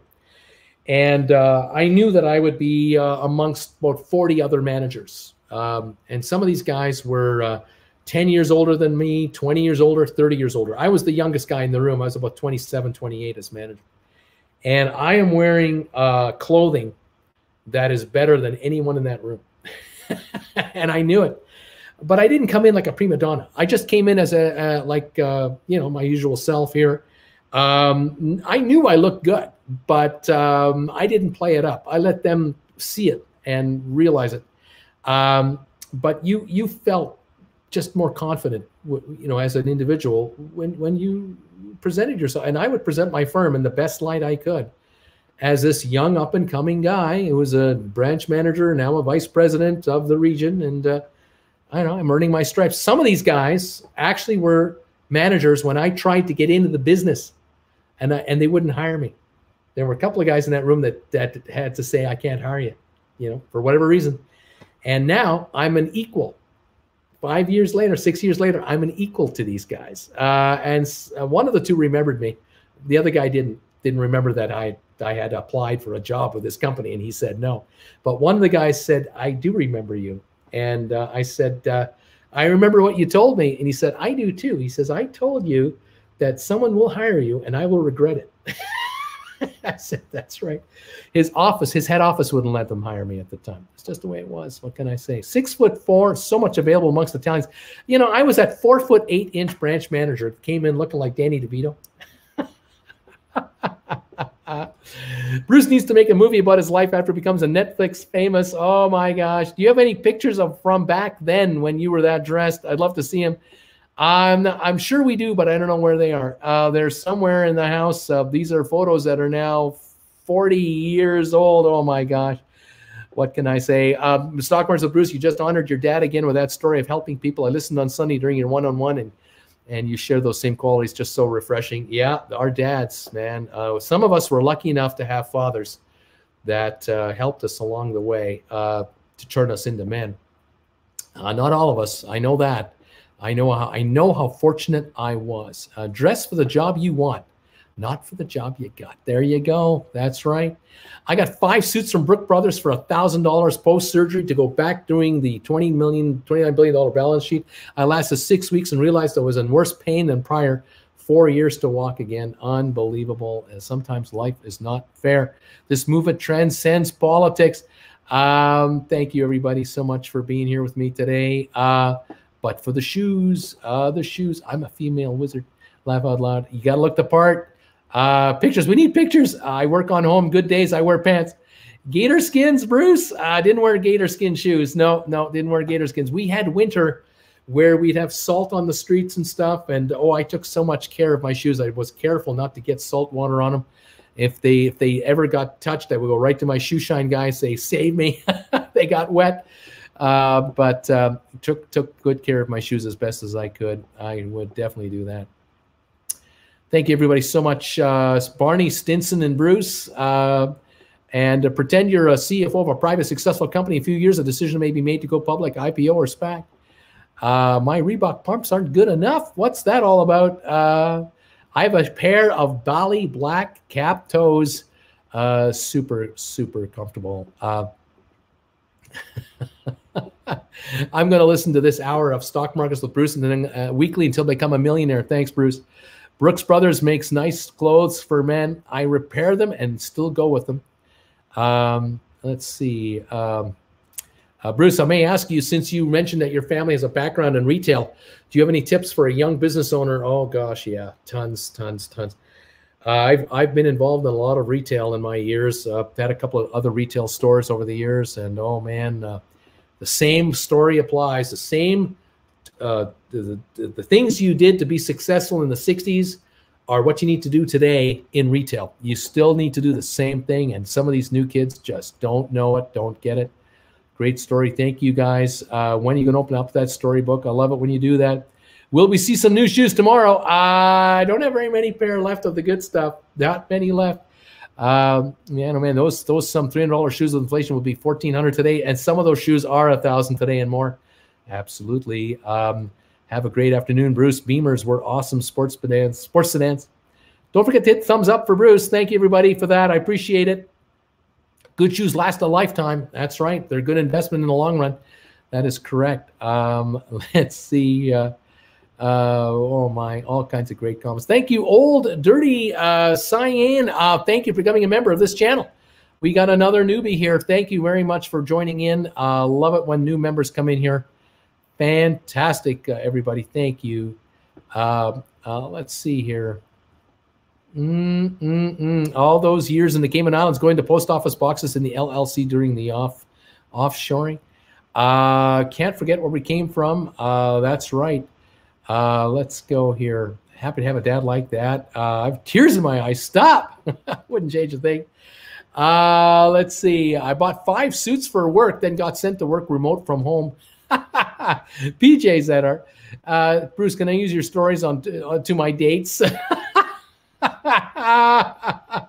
I don't want to work. That's why I wear PJs all day. Oh my gosh. Oh gosh. Oh gosh. Thank you, everybody. Father Guido, thank you, buddy, for the donation today. Thank you, everybody. We're going to get ready to go. We're just about done. We're over the allotted time here.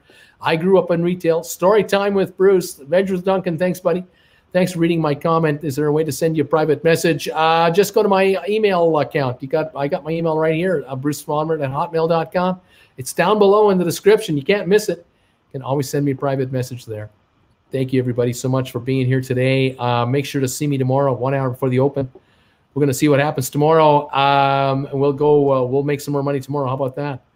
Watch The Big Short. All right, Big Short. Watched The Big Short last night. Thumbs up. Thanks for the recommendation. You got to watch that movie, guys. You got to watch that. You got to watch Margin Call. You got to watch all kinds of movies about business. Absolutely. We love Uncle Bruce. Thank you, guys.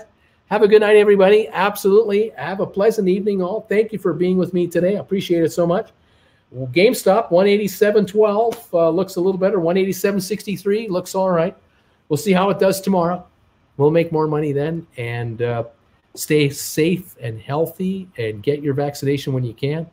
And wear a mask when you go out there. Don't get sick on me. Don't you get sick on me, you guys. We've come all this way. Let's see what happens. Everybody get on Discord. See you there, guys. Thank you so much, everybody, for being with me. Last comment, Bruce for life. Hasta luego, T.O. Bruce. Thank you, guys. All right, that's it. I'm out of here. We'll see you tomorrow on this channel. Tell your friends. Make sure to subscribe. Hit the thumbs up if you can, and we'll catch you next time. I appreciate all of it. Thank you so much, Eduardo. Thank you. Thank you, and thank you. You skipped my super chat. I can only do so many. They come by so fast. Thank you, everybody. Have a good one. We'll see you tomorrow. Take care. Bye for now.